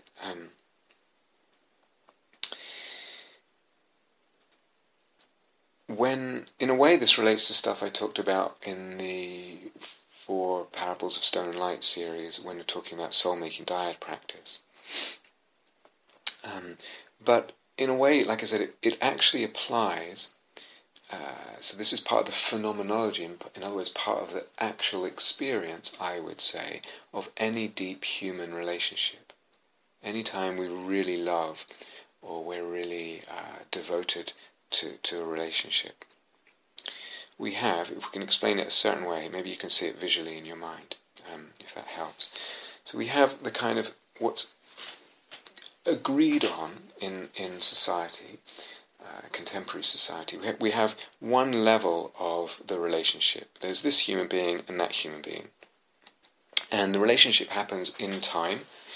And if I know this person long enough, then there's my old act, or rather the acts that between us, the things we've done and the interactions we've had in the past. So temporal, but in the past, and I still have access to at least some of them, if not many of them, through memory. And of course, in an ongoing relationship, there's new actions and interactions and dialogue and all that. So you have one level, and it's the agreed upon level of what human relationship is it happens in time between 2 human beings who are actually conceived of as flat, not dimensional, other than being dimensional in the non-soul-making ways we consider human beings dimensional these days, conventionally in the culture.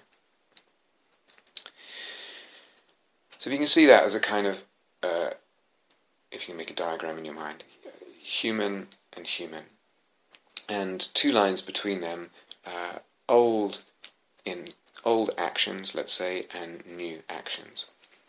And all of that is on a temporal level, is unfolding in time. But if on your little mental diagram then, above each of those humans, human A and human B, in this whatever relationship they have, maybe they're just really good friends, whatever it is, in a way there's the image. Let's just keep it singular for now. There's an image of human A and an image of human B. And human A has a sense of their own image, their own daemon. So it's another dimension of their being. But human B also has a sense of their daemon. And then each human has a sense of the other's daemon, so to speak. So there's, as in soul-making dyad practice, you can play with this a little bit, but really what I'm pointing to is what's there anyway in human relationship. So you've got now a diagram with human A and human B, and then whatever we're going to call image A and image B above corresponding to human A and human B. And that level of the image, so someone's living their image, that level is a timeless level. And then the level in time is new and old actions, interactions. But actually you've got relationships, or let's call it strands and directions of relationships between every corner here.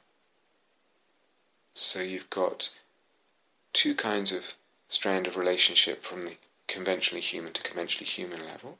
The new and old interactions make 2. You've got human A's interaction with their own image, and you've got human A's interaction with human B's image, and human B's interaction with human A's image. And then you've got the images' interaction with each other. Now all of this kind of becomes much more, let's say, discriminated and discrete and apparent when you really explore soul-making dyad practice, as unpacked a little bit in that long talk on soul-making diet practice in the last series, or in the Four Parables series. But this is a way of thinking of what's actually going on. So it becomes more apparent in formal soul-making diet practice, but I would say actually it's there in any deep human relationship where there's love and devotion to each other. That all these levels and all these possible connections between different levels are going on. Now, in some people that think this way, and they're quite rare these days, but in some people they use the terms image and analog. So there's the image level, or we could say the daemon level, the angel level of a human being. And then what we've called up to now the human level is called the analog. So in a way the terms don't really matter. We could say image and analog. The image is the timeless, and the interactions between the analog level happen in time. And image to analog level happens sort of between the timeless and time. So I hope that makes sense a little bit. Let me say a bit more about that. And why is this important? Because, as I said, I think this is what goes on in human relationships anyway. So usually in our culture, in our culture's language, the word image is considered a secondary phenomenon. We say an image of this or that, and this or that is primary. So it's an image of a tree. It's not the real tree. The real tree is the real thing, and the image of the tree is a secondary thing. It represents something more fundamental or something real. But as we were talking about just yesterday, I think it was, in fact, Plato had that whole ontology reversed, the hierarchy reversed, so that the ideal realm was considered by Plato more real.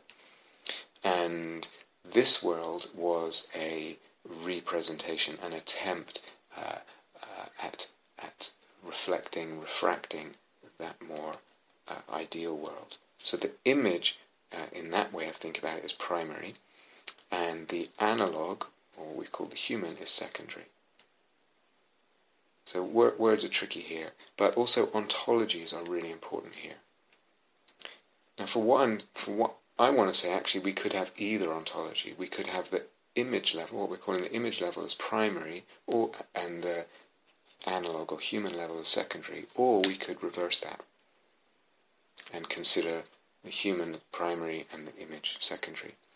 In a way, it doesn't make much difference, but I do think in the overall kind of scope of soul-making Dharma practice, there will come a time inevitably where at times the sense of that hierarchy gets reversed, and you can play with that, or you can even deliberately play with entertaining such an idea, such a notion, or it will just get reversed anyway in the natural unfolding of soul-making practice for a time. And again, it's then not clung to as this is the truth, this is the way things are, this is the correct conceptual framework. It becomes part of a flexibility, a range of flexible conceptual frameworks that we can work with. One of my favourite composers, I think he's a great composer who died just a few years ago, Peter Maxwell Davies, has, I think, a really stunningly beautiful, very complex but stunningly beautiful piece called Image, Reflection, Shadow. I think it's for a quintet or sextet.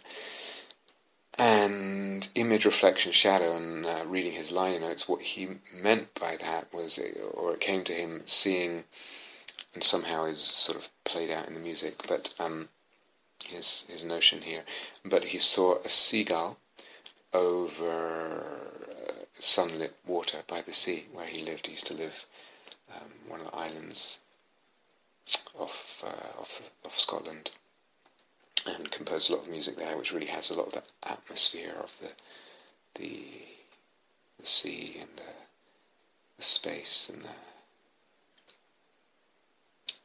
whole magic up there. Anyway, Image, Reflection, Shadow was this seagull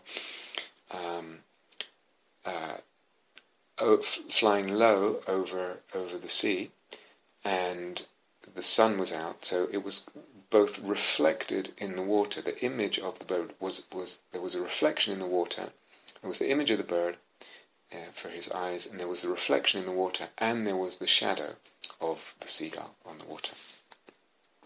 And so somehow that became a sort of paradigm for the music somehow or other. But maybe these words are better. Image, reflection, shadow. So reflection or refraction may be a better word than analog for some of us. Image, we are the reflection or refraction, potentially, of an image, daemon. And shadow meaning with that connotation of relative darkness, that even our distortions are somehow poor and blocked vestiges or echoes of an original emanation. So like a light shadow is that, it's a vestige, it's what's remaining of light that's blocked by something, partially blocked by something, but it's also an echo of light, if we can speak of it, because it's the light reflected off from other places where that thing is not in the way.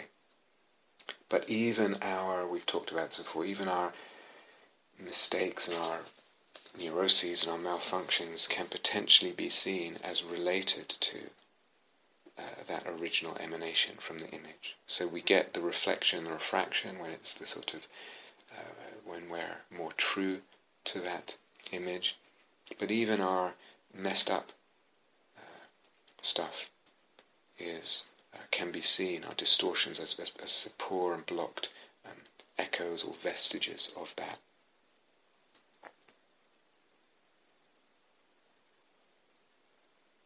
So,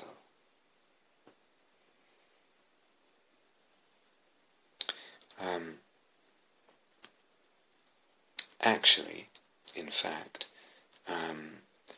image and whatever we're going to call it, refraction or analog, are mutually dependent. They affect each other. It's not so much that it's not entirely, or strictly speaking, a one-way emanation process from image to reflection, refraction, from image to analog, from image to human.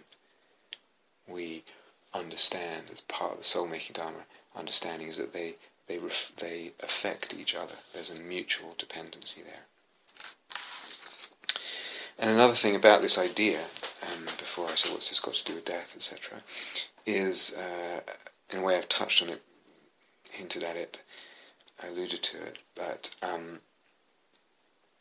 we could, and I did, when I say, can you imagine a diagram where image is above, you draw the image above the human just to get a sense of all the different lines between the different corners, or human A, human B, image A, image B, whatever.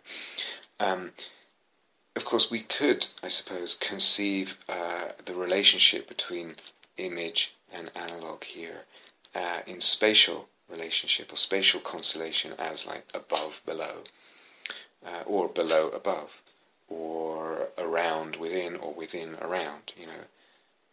The image is within the human, or below, it comes up from the depths, the dark, rich depths of the earth, or it comes down from the luminous heights of heaven, or whatever. We could conceive them in spatial terms like that, in any of those spatial terms. But much better, I think, is probably to jettison the idea of a spatial and a temporal location or existence of image or angel or daemon.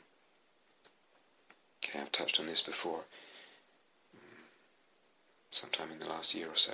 This is really, really important.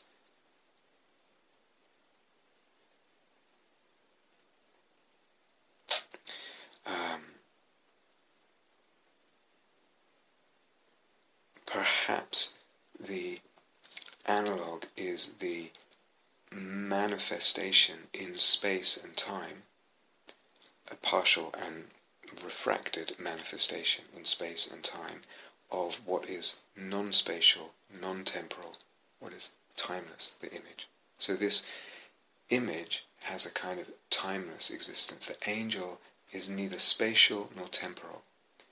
And the analog is this refraction or reflection into time and into space of what is not spatial and not temporal. And again, we can say all this, okay, that's really metaphysical, far out metaphysical ideas, but is it not the kind of sense we have of things if we just open up soul-making practice? That at some point this is the kind of sense we have of things. And this is there in a germinal way at least, or a non-articulated, non-discriminated way in relationships where there is love, and there are deep relationships, and there are intimate relationships, and we have that. That's all mixed up on it. It's just our culture doesn't have the language or the conceptual framework that supports that kind of articulation or discrimination.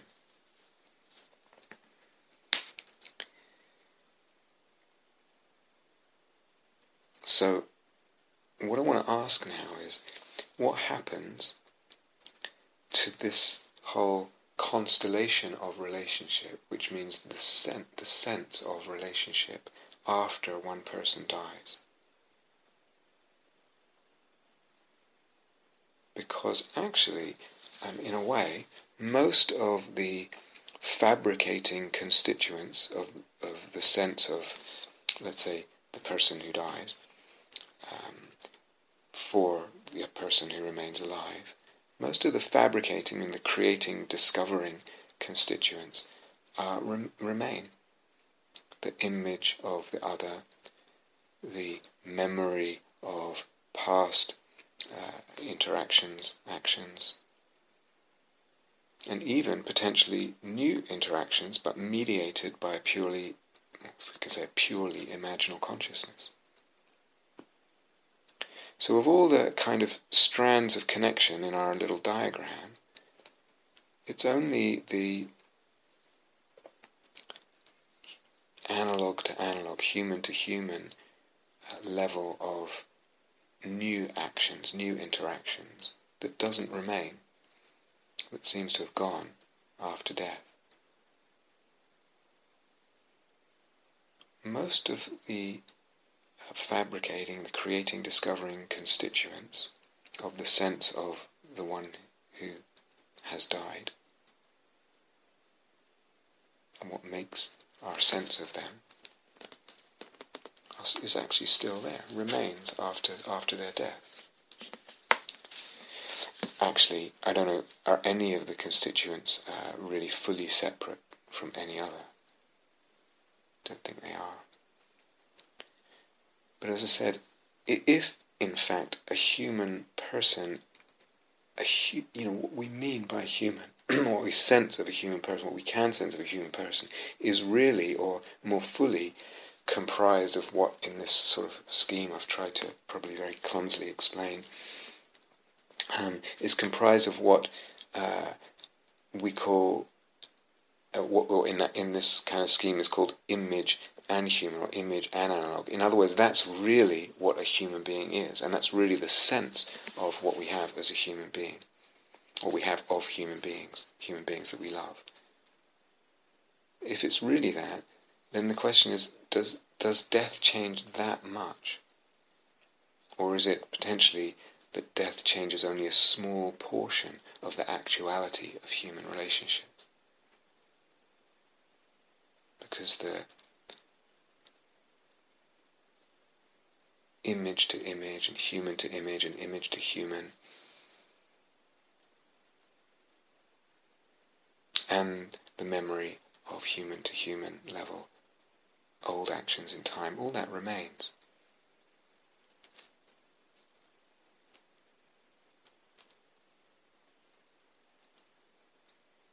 So this is quite, I hope I've explained it clearly enough.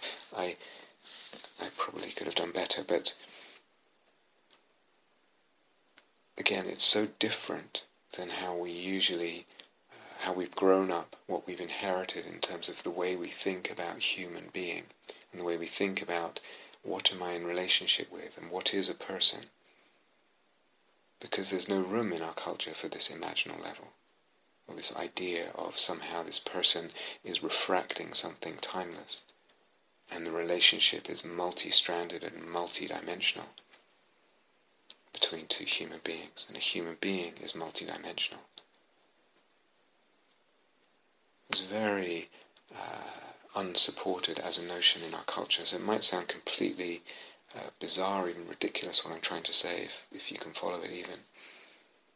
And I certainly don't mean, again, to say, oh, just see things this way and then there'll be no grief.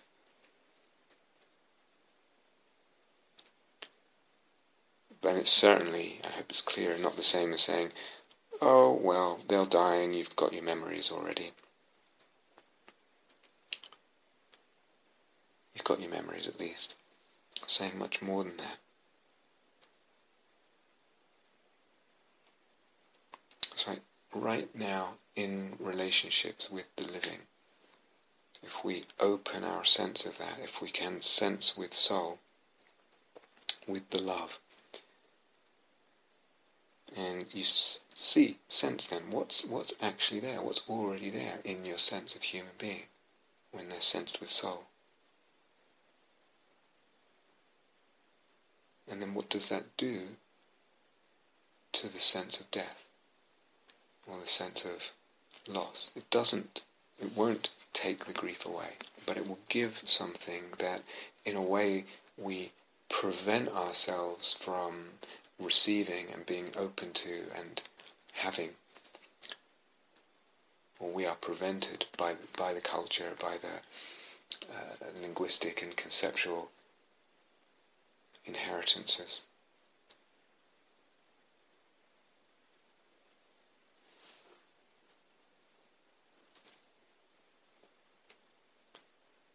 Someone we love dies, and there's still all these different dimensions of relationship there that were there when they were alive too. It's not like now they die and now they're moving in space and time somewhere in the spirit world and maybe we can communicate with them through a seance or something. While we're alive, these other dimensions are there.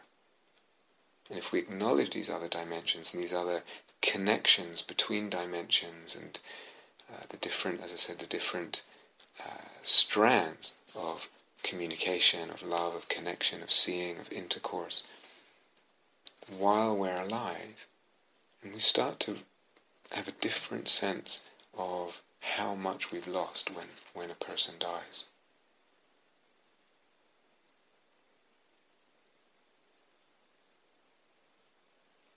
Image is with us. Image communicates with us. We communicate with image. Image communicates with image. Memory becomes image.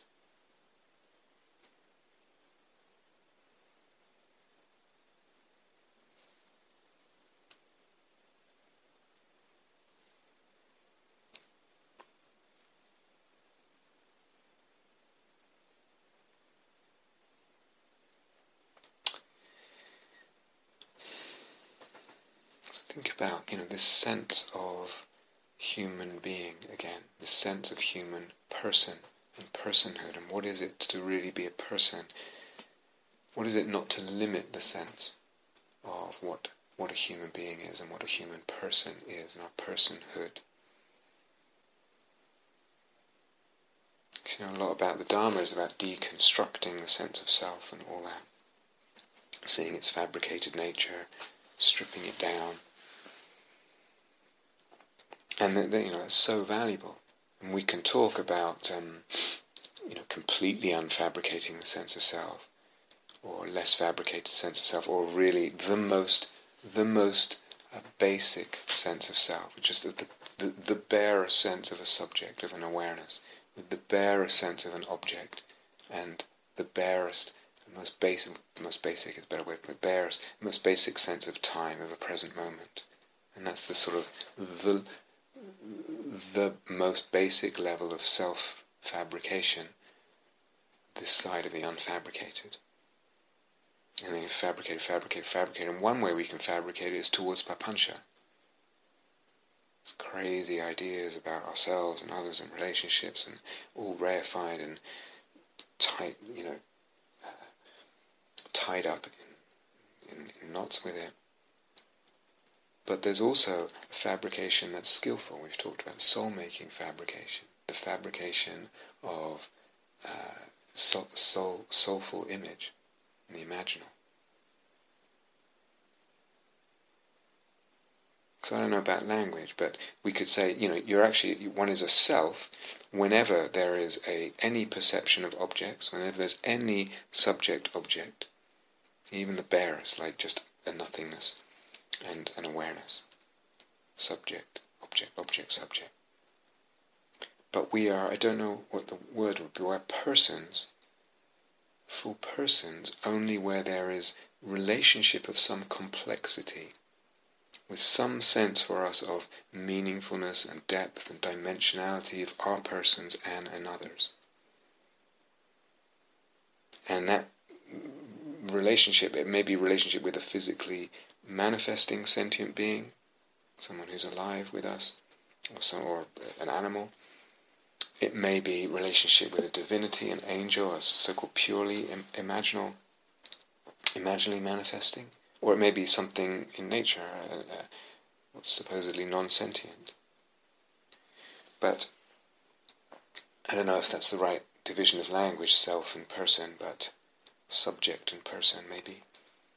We are persons when we are in relationship, when there is relationship, as I said, of some complexity for us, with some sense for us of meaningfulness, of depth, of dimensionality of our own personhood and of the others. So even when there's just the beginnings of that, of meaningfulness, of depth, of dimension, even just the beginnings of what we would say the elements of the imaginal, perhaps, then we're more than subjects, we're persons. You can use self for the whole spectrum if you want, the word self for the whole spectrum. But both subjects and persons are empty, they're dependent arisings. But as always, and as I keep stressing, the fact of emptiness, the fact of their emptiness, the fact of the emptiness of any conception and any sense and any view of subject, self, person, means that actually that we are free to view that way, because all views are empty. We're free to view that way, we're free to pick up that view if we want. And the question is, what does it lead to? What does it open for us? And what does it limit? As I said, if I love someone, and I think, they died or they're dying,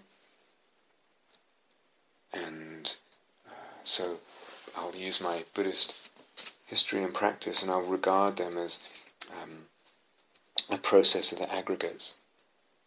It just does not do justice to our relationship, to their personhood, to their life. Certainly doesn't do justice to soul. It's phenomenologically incomplete. What will it lead to if that's my only view? I'm always trying to, or thinking I should see the other person as a process of aggregates.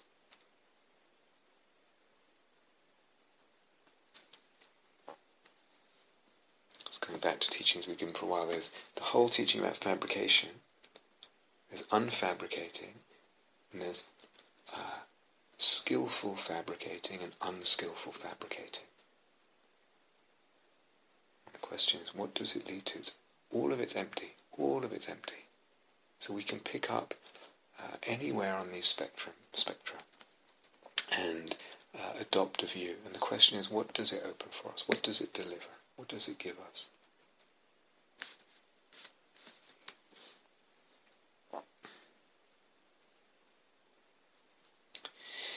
And so I hope you followed this. Again, I probably could have explained it better, but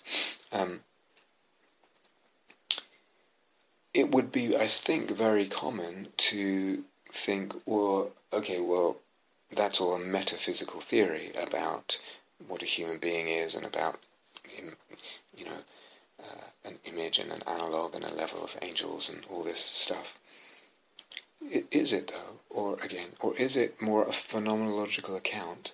In other words, it's how we experience persons in relation to our person anyway, when there's love, when there's a real depth of connection, when there's a soulfulness in the connection, when we have a sense of a relationship that we're devoted to. We've been, gradually over the course of history, recent history, indoctrinated to believe and then to experience in line with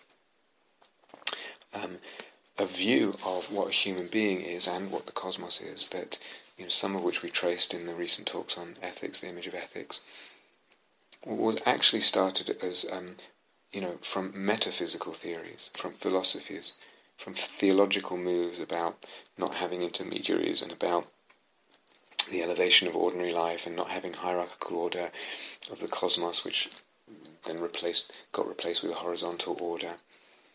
All those philosophical, metaphysical, and theological moves had repercussions, has been very sketchily traced through history, so that what we feel now as normal and non-metaphysical, we feel like we're just seeing things as they are naturally without any overlay or distortion or through metaphysics and all that, and philosophy and strange religious notions.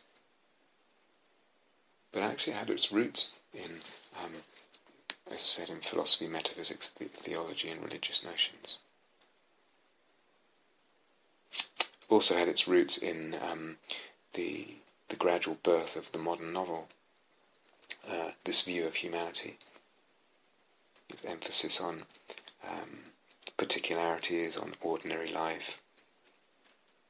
And the modern novel, one of its main origins, seeds, was journals written by Puritans who had this view of a very personal, unmediated relation with God in a non-hierarchical universe, etc.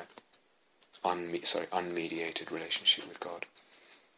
So all this, what we tend to think, oh, you've just described some really complex, bizarre metaphysics as some kind of weird idea that you're trying to superimpose on the way things really are. But maybe our sense of the way things really are is actually an indoctrination, an inculcation, an inheritance from something that started from metaphysics, theology, philosophy. And B, our sense of the way things are is not actually an accurate report for us of the way things are for us. Look closer, sense closer when there's love and the relationship is really alive that way. Again, is it not the case that at least the germs of what I'm trying to talk about here are actually already there in the sense we have of things? And there's something that we've inherited that just makes us rule that out, or not take that seriously, or not see it even, not sense it, not discriminate, discern, and articulate it, and then in that way give it support.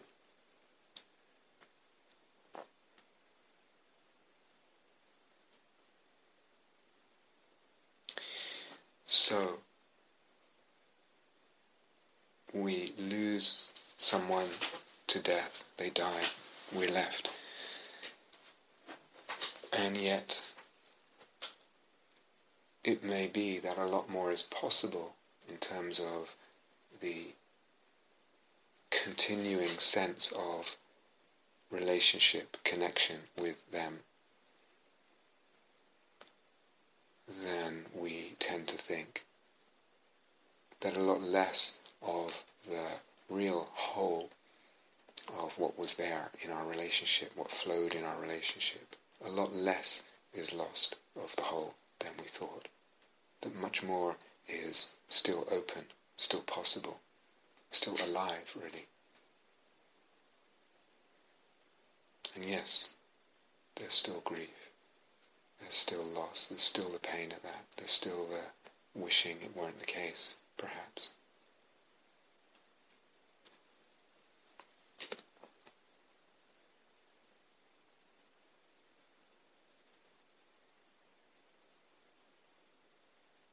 open this up, it's almost like, we have to allow ourselves to see, and the sensing with soul will really help to open up this sense.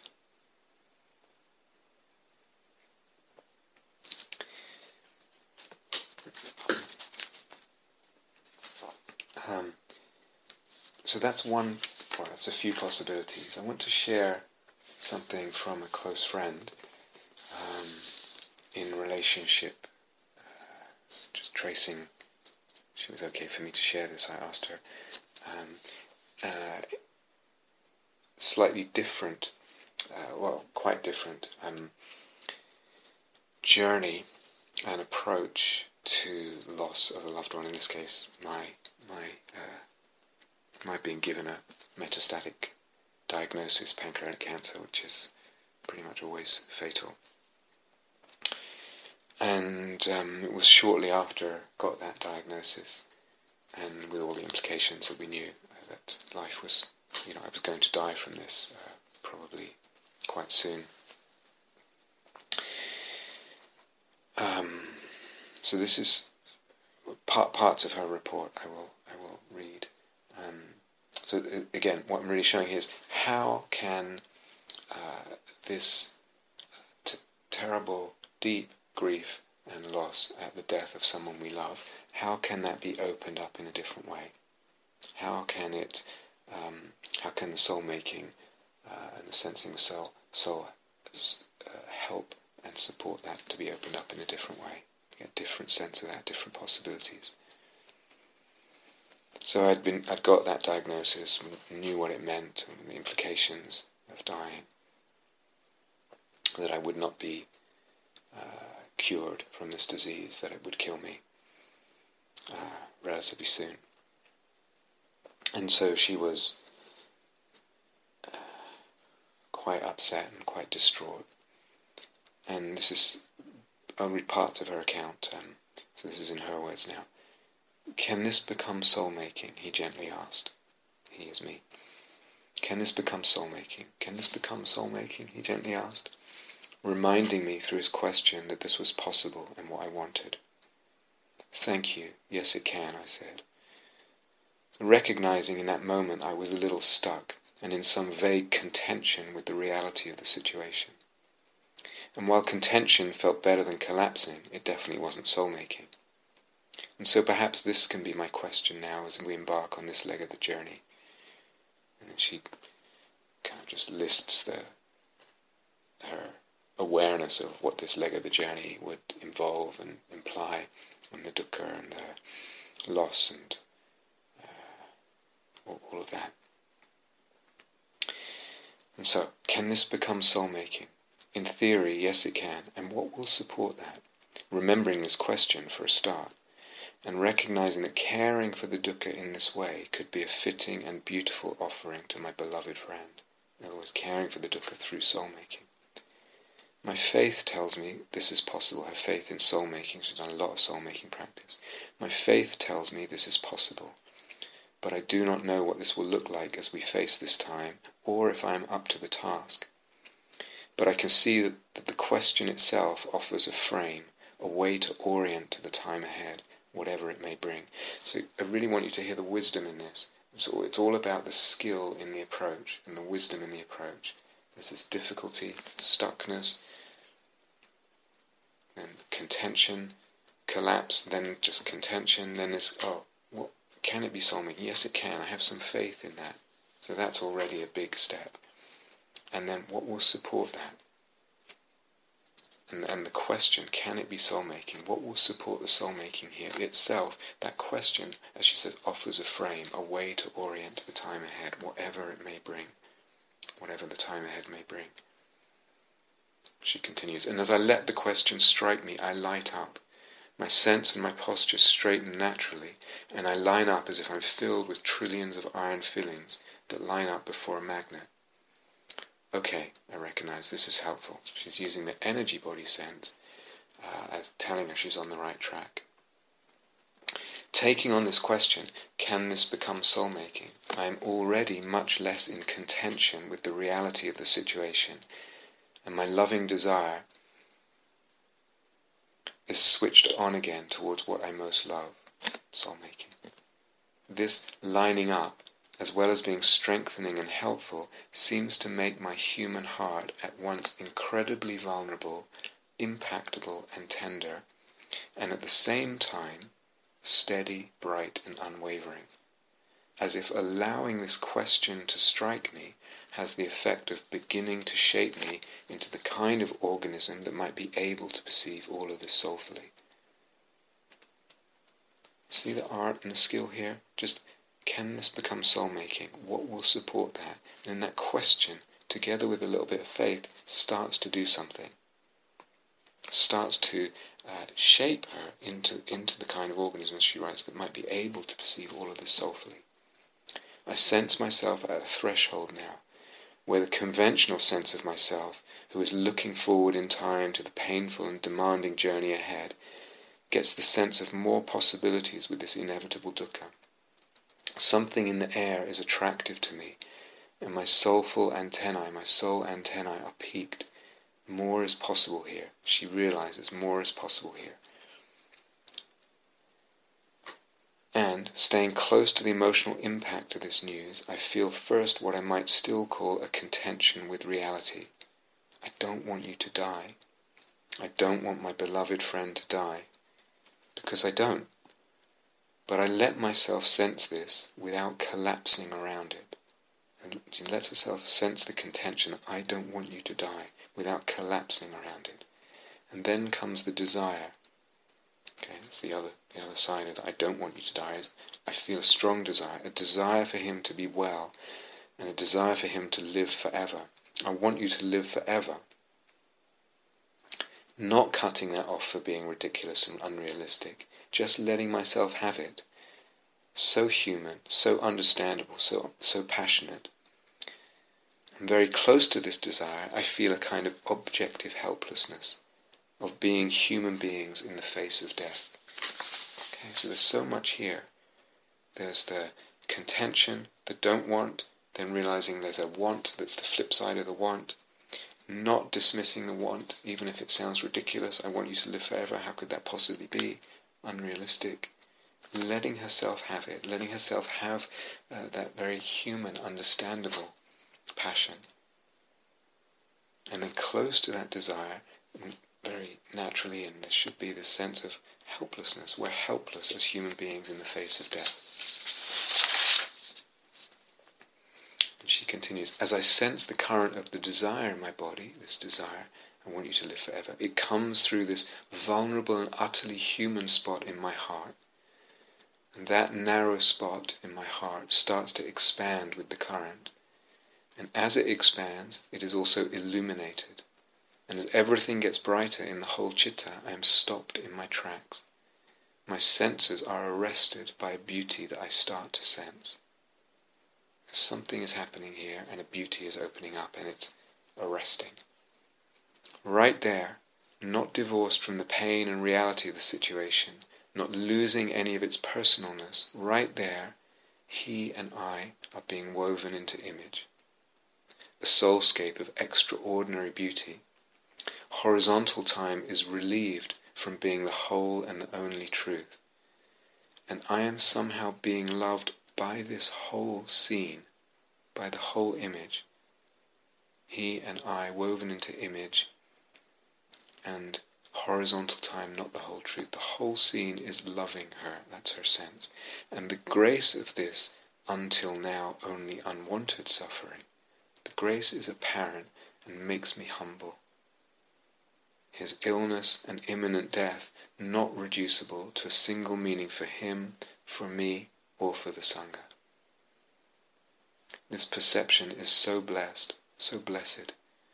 The pain is not necessarily taken away, but it is happening within a soulful cosmos, where dimensionality and meaningfulness are shimmering with a startling beauty right here in the tragedy and loss, at once deeply human and utterly beyond. Can this become soul-making? Yes, it can, and I bow. this was the first stage, actually, of a journey with this whole ensouled relationship with death. Started to really open something up. A little while later, she had a dream. And in the dream, there was a black snake coming out from down under a kitchen counter in the house where she grew up, and she was sitting in the dream with her family, and everyone was sort of horrified. Oh my God, it's a black snake, that shouldn't be there. And at some point in the dream, it shifted to somehow it's not wrong. Somehow it's not wrong that this snake is there. At first, it felt it was wrong, and then somehow it didn't. So, in the way that sometimes what is immediately disturbing or to the mind, the usual mind, or the mind thinks, oh, that's wrong, that can't be right in imaginal practice. In a similar way, that shift happened in the dream. And the next morning, she took that image of the black snake into her meditation practice and let it become imaginal, helped it to become imaginal, and found that the snake loved her, as it would if it becomes imaginal. It's one of the elements of the imaginal. But also that the snake itself seemed to kind of contain multiple images. And one of these images related to, or kind of related to then my death and her feelings about my death. So again, at some point later on, there was again this, I don't want you to die. And again, she really let herself feel it. And letting herself have this I don't want loosened something. Really letting herself have this I don't want you to die. It loosened something without dissolving that I don't want. Right? So we can loosen things so that they dissolve and completely unfabricate, or we can loosen things so that enough, with a slight unfabricating, so that they actually can become more soul-making. So it's like a cry out to the cosmos, I don't want you to die. I don't want you to die. And she also realized that if she was either a good Buddhist or a good existentialist, she wouldn't have this thought, I don't want you to die. And again, that I want you to live forever, and how ridiculous that sounds from a sort of Buddhist perspective or an existentialist perspective. And with all this, she noticed something else, that her sense of death, her sort of almost subliminal sense of death, was a kind of a big black empty space. And she realized, very subtle discrimination, she realized, oh, this is the usual sense of death in the cultures that I move in. Either it's a kind of nihilistic nothingness, just a big black empty space, the end of personhood, or it's a kind of spiritual big black empty space, a kind of universal emptiness of oneness or essence. And she's like, my logos here, my what I'm used to thinking, my habitual conception and notion, is part of my sense of death here. That's being brought in automatically, and it's colouring, it's shaping, forming and limiting the view I have of death. Either to the standard secular view, a kind of nihilistic view, or a kind of spiritual assumption of this dissolving into universal emptiness, whatever. And realizing, conditioned by the logos, as we talked about right at the beginning tonight. And that realization, that there's some conditioning by the logos, by the imported habitual notions here that I get from the two main cultures I move in, mainstream secular culture and the culture of Buddha Dharma, or spiritual circles. Realizing that fact of the conditioning by a logos, by an idea, an imported habitual unquestioned ideas, that, in realizing it, that lost its grip, and the sense of my death was allowed, and death itself was allowed to become more imaginal.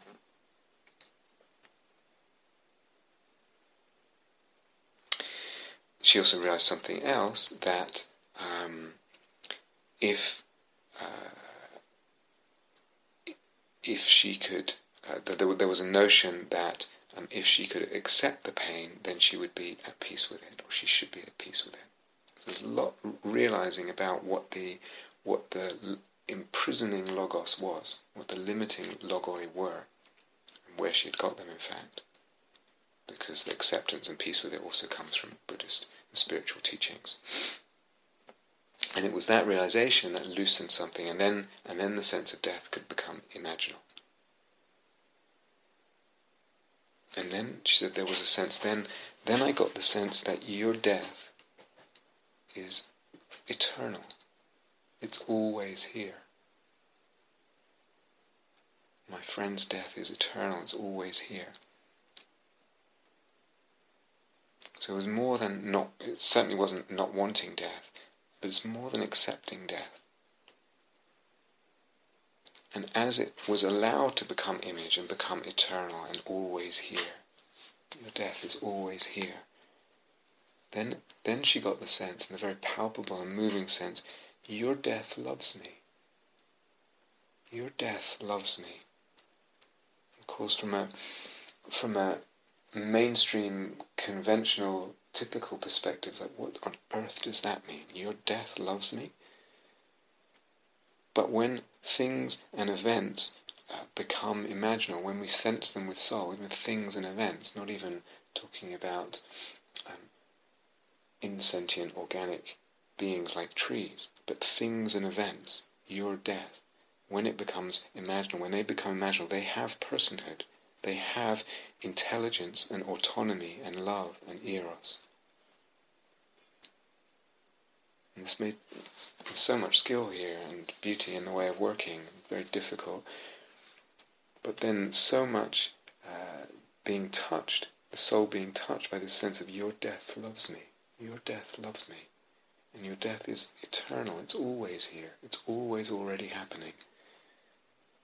The death has become image with all the beauty and all the gifts that are given to us when we sense something with soul. All the gifts that opens up in our sense of something. In a way, that was a second stage.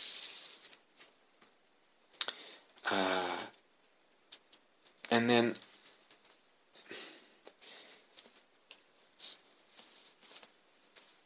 so something happened perhaps more long term in her logos, in the ideation that she carried around, that death is not only an impersonal thing, and more importantly that impersonal depth is not more true than personhood. So as if that big black empty space from a spiritual perspective or from a nihilistic perspective is somehow more true. Well, actually she's talking mostly in a spiritual context. Sometimes we're taught to see that emptiness is more true, that absolute is more true than personhood, etc. Now with these experiences, impersonal depth is not necessarily more true than personhood. So it opened up something more permanently in her ideation and perspective, in her logos around death. So this becoming image of my death, becoming imaginal, and my death loving her, a little later on enabled for her death to become image for herself, to become imaginal image. So here, as the third stage, she's describing a practice she did actually while she was taking a flight. So she was practicing on a plane, and her death became image. She writes, my death as beloved other, as deity, as enchanted, the most fulfilling perception. I love the image of my death. She is here as beloved other, the most intimate other. She knows me so well. I feel loved in a way I have never before known. So my death is here as beloved other, the most intimate other who knows me so well and I feel loved by my death, in a way that I have never known. I love her, and I ask, how can I come closer to you? I want to know you more. So there's the eros. An eros in a way that is going to allow the whole eros, psyche, logos dynamic to ignite further, open, expand, complexify, deepen. And she writes, I contract for a moment in judgment as fellow passengers on this flight throw away their plastic cups after one drink. I contract and lose sight of my death, of the sense of the image of her death. The destruction of the planet and our ignorance, seemingly more real than my beloved. But I see my heart is lost for that moment, and so I light a candle at the altar of my beloved, and I kneel. So again, something, just to highlight the skill in working, is something distracts, something contracts her. In this case, she's on a flight that she had thought a lot about even taking, given the climate crisis, had decided to take it, decided on the balance of things it was the right thing to do. And her soul felt this soul-making choice to do. And then contracting at this throwing away of plastic so easily. That distracts her and interrupts her process. There's a contraction of the being, and she loses the image. And she says, okay, I recognize what's going on. Can I, so to speak, light a candle at the altar of my beloved and kneel? So there's the taking care of, I think what I called the other day, the poise for soul-making. That enables us to open to soul-making, to image. And then she says, tears upon my return, and the settling of the disorientation that came in the contracting. I love you. She's talking about her death. I love my death. I love you. You feel like the most meaningful relationship I have ever had, in so many ways. It is as if you were there before I was born. So again, from the mainstream point of view, this is all probably sounds completely mad. Someone talking about the image of the death. I love you. It is as if you were there before I was born. You define my existence, not in the existentialist or literal ways of being an end point. Your reality status is not end point. That designation flattens you, and in so doing one would not see your beauty. You are more a beginning point, if anything. But careful, there's no implication here of the usual beliefs of afterlife or rebirth or whatever. She's not talking about beginning point in those senses, the beginning of the afterlife, the beginning of the next birth or whatever. You are the most beautiful image I have ever seen, and the death of my body in time seems like one tiny image within your numberless dimensions. I can hardly believe it. It is not that physical death is insignificant. It is indeed one image in the wings of your magnificence, but you are so much more. You, my death, are resounding right through the cosmos. You are so intimately personal to me, and yet you seem to ring everywhere in many spheres, all at the same time. You know me as a point of time and space, and you love me as a human more closely and precisely than anything. And yet you also intimately mirror a multitude of other images that seem to exist in multiple other realms. So the whole image is, again, doing exactly what we'd expect if eros is allowed to galvanize and open the soul-making dynamic, eros, psyche, logos, and mutually fertilize each other, complexify, etc., take each other deeper, wider, further. She continues, this is different from the personal and seemingly eternal death in Carlos Castaneda. I don't really know that, but she's referring to it, where one can consult this intimate companion about how to love one's life, knowing that death is always here at your shoulder. My death is not principally a point in time, or related to the point of space and time of my physical death, and nor is my death an annihilation, and nor is she impersonal. My death is somehow my fulfillment, and meeting her now I am called to my fulfillment. But this fulfillment is now, and eternally now, when she is known in erotic imaginal meeting. I am drawn to this fulfillment, but it is not a fulfillment of accumulation of qualities. It's not that kind of fulfillment. It is a fulfillment of knowing my place as soul in a sacred cosmos, so completely woven into all dimensions, and that guiding divine being is my death. Here, death as idea is soft and elastic, and death in time is one image in the divine theatre. It is not about making my physical death unimportant or relativized or small. To say small would contrast it with big or bigger, and this is not the correct word for what is more. Is not the correct word for what is more or more than one image. Is not the correct word for what is more or more than one image. Logically, one should be able to say that the collective of multiple images is bigger than or greater than one image, like 10 is more than 1. However, in eternality and in the imaginal middle way, smaller than and bigger than do not make sense. In eternality and in the imaginal middle way, smaller than and bigger than do not make sense. It is not governed by logic. Size and proportions only belong with the arising of time and space and the appearance of this world. This lack of proportions is somehow very significant. And this is very different from the results of Buddhist reflections on death, as I have practiced them at least. This reflection does not rouse my passion as an urgency for a path of practice in time. That's how we usually, or one of the ways we usually teach reflection on death, to arouse urgency for practice, path of practice in time.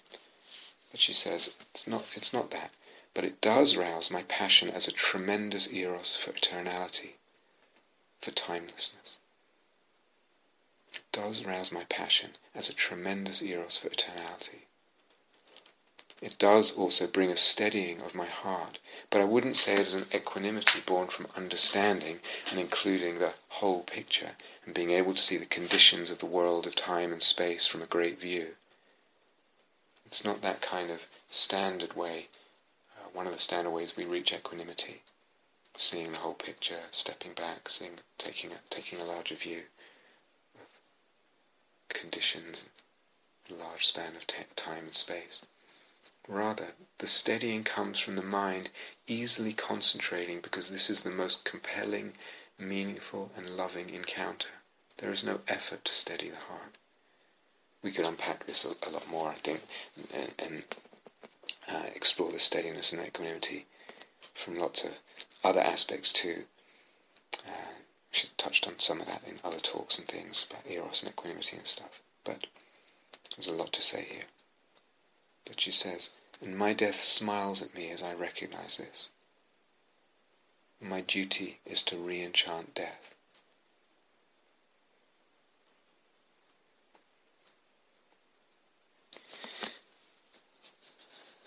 So much here, in terms of the skillful ways of working, in terms of the ways something can start as a difficulty, just asking the question, can this be soul-making? Can it allow it to open up, get a different sense of it? Then that can be added to by an image that at first seems to have nothing to do with it, a snake, and open further. And then we get a very different sense of things. Very different sense, in this case, of my death, of her friend's death. And then that kind of gave her a confidence and a platform, or if you like, was a spark that in her turn, or in its turn, allowed her to sense her own death with soul, for her own death to become image. And that opening up all this sense of beauty and dimensionality there, sacredness, in terms of her death, but also in terms of the whole cosmos.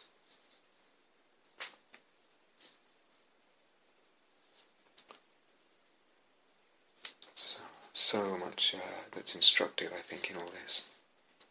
And I just wanted to include that for that reason, as well as what I had shared earlier.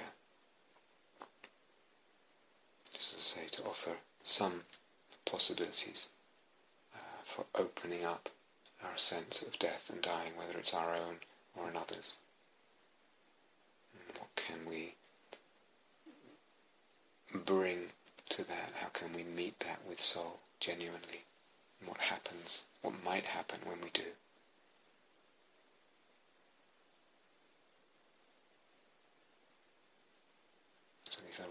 possibilities for the soul, possibilities that make a real difference.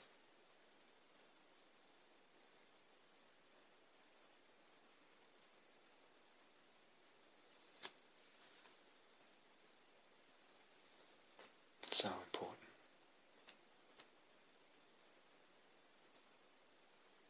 So there for us.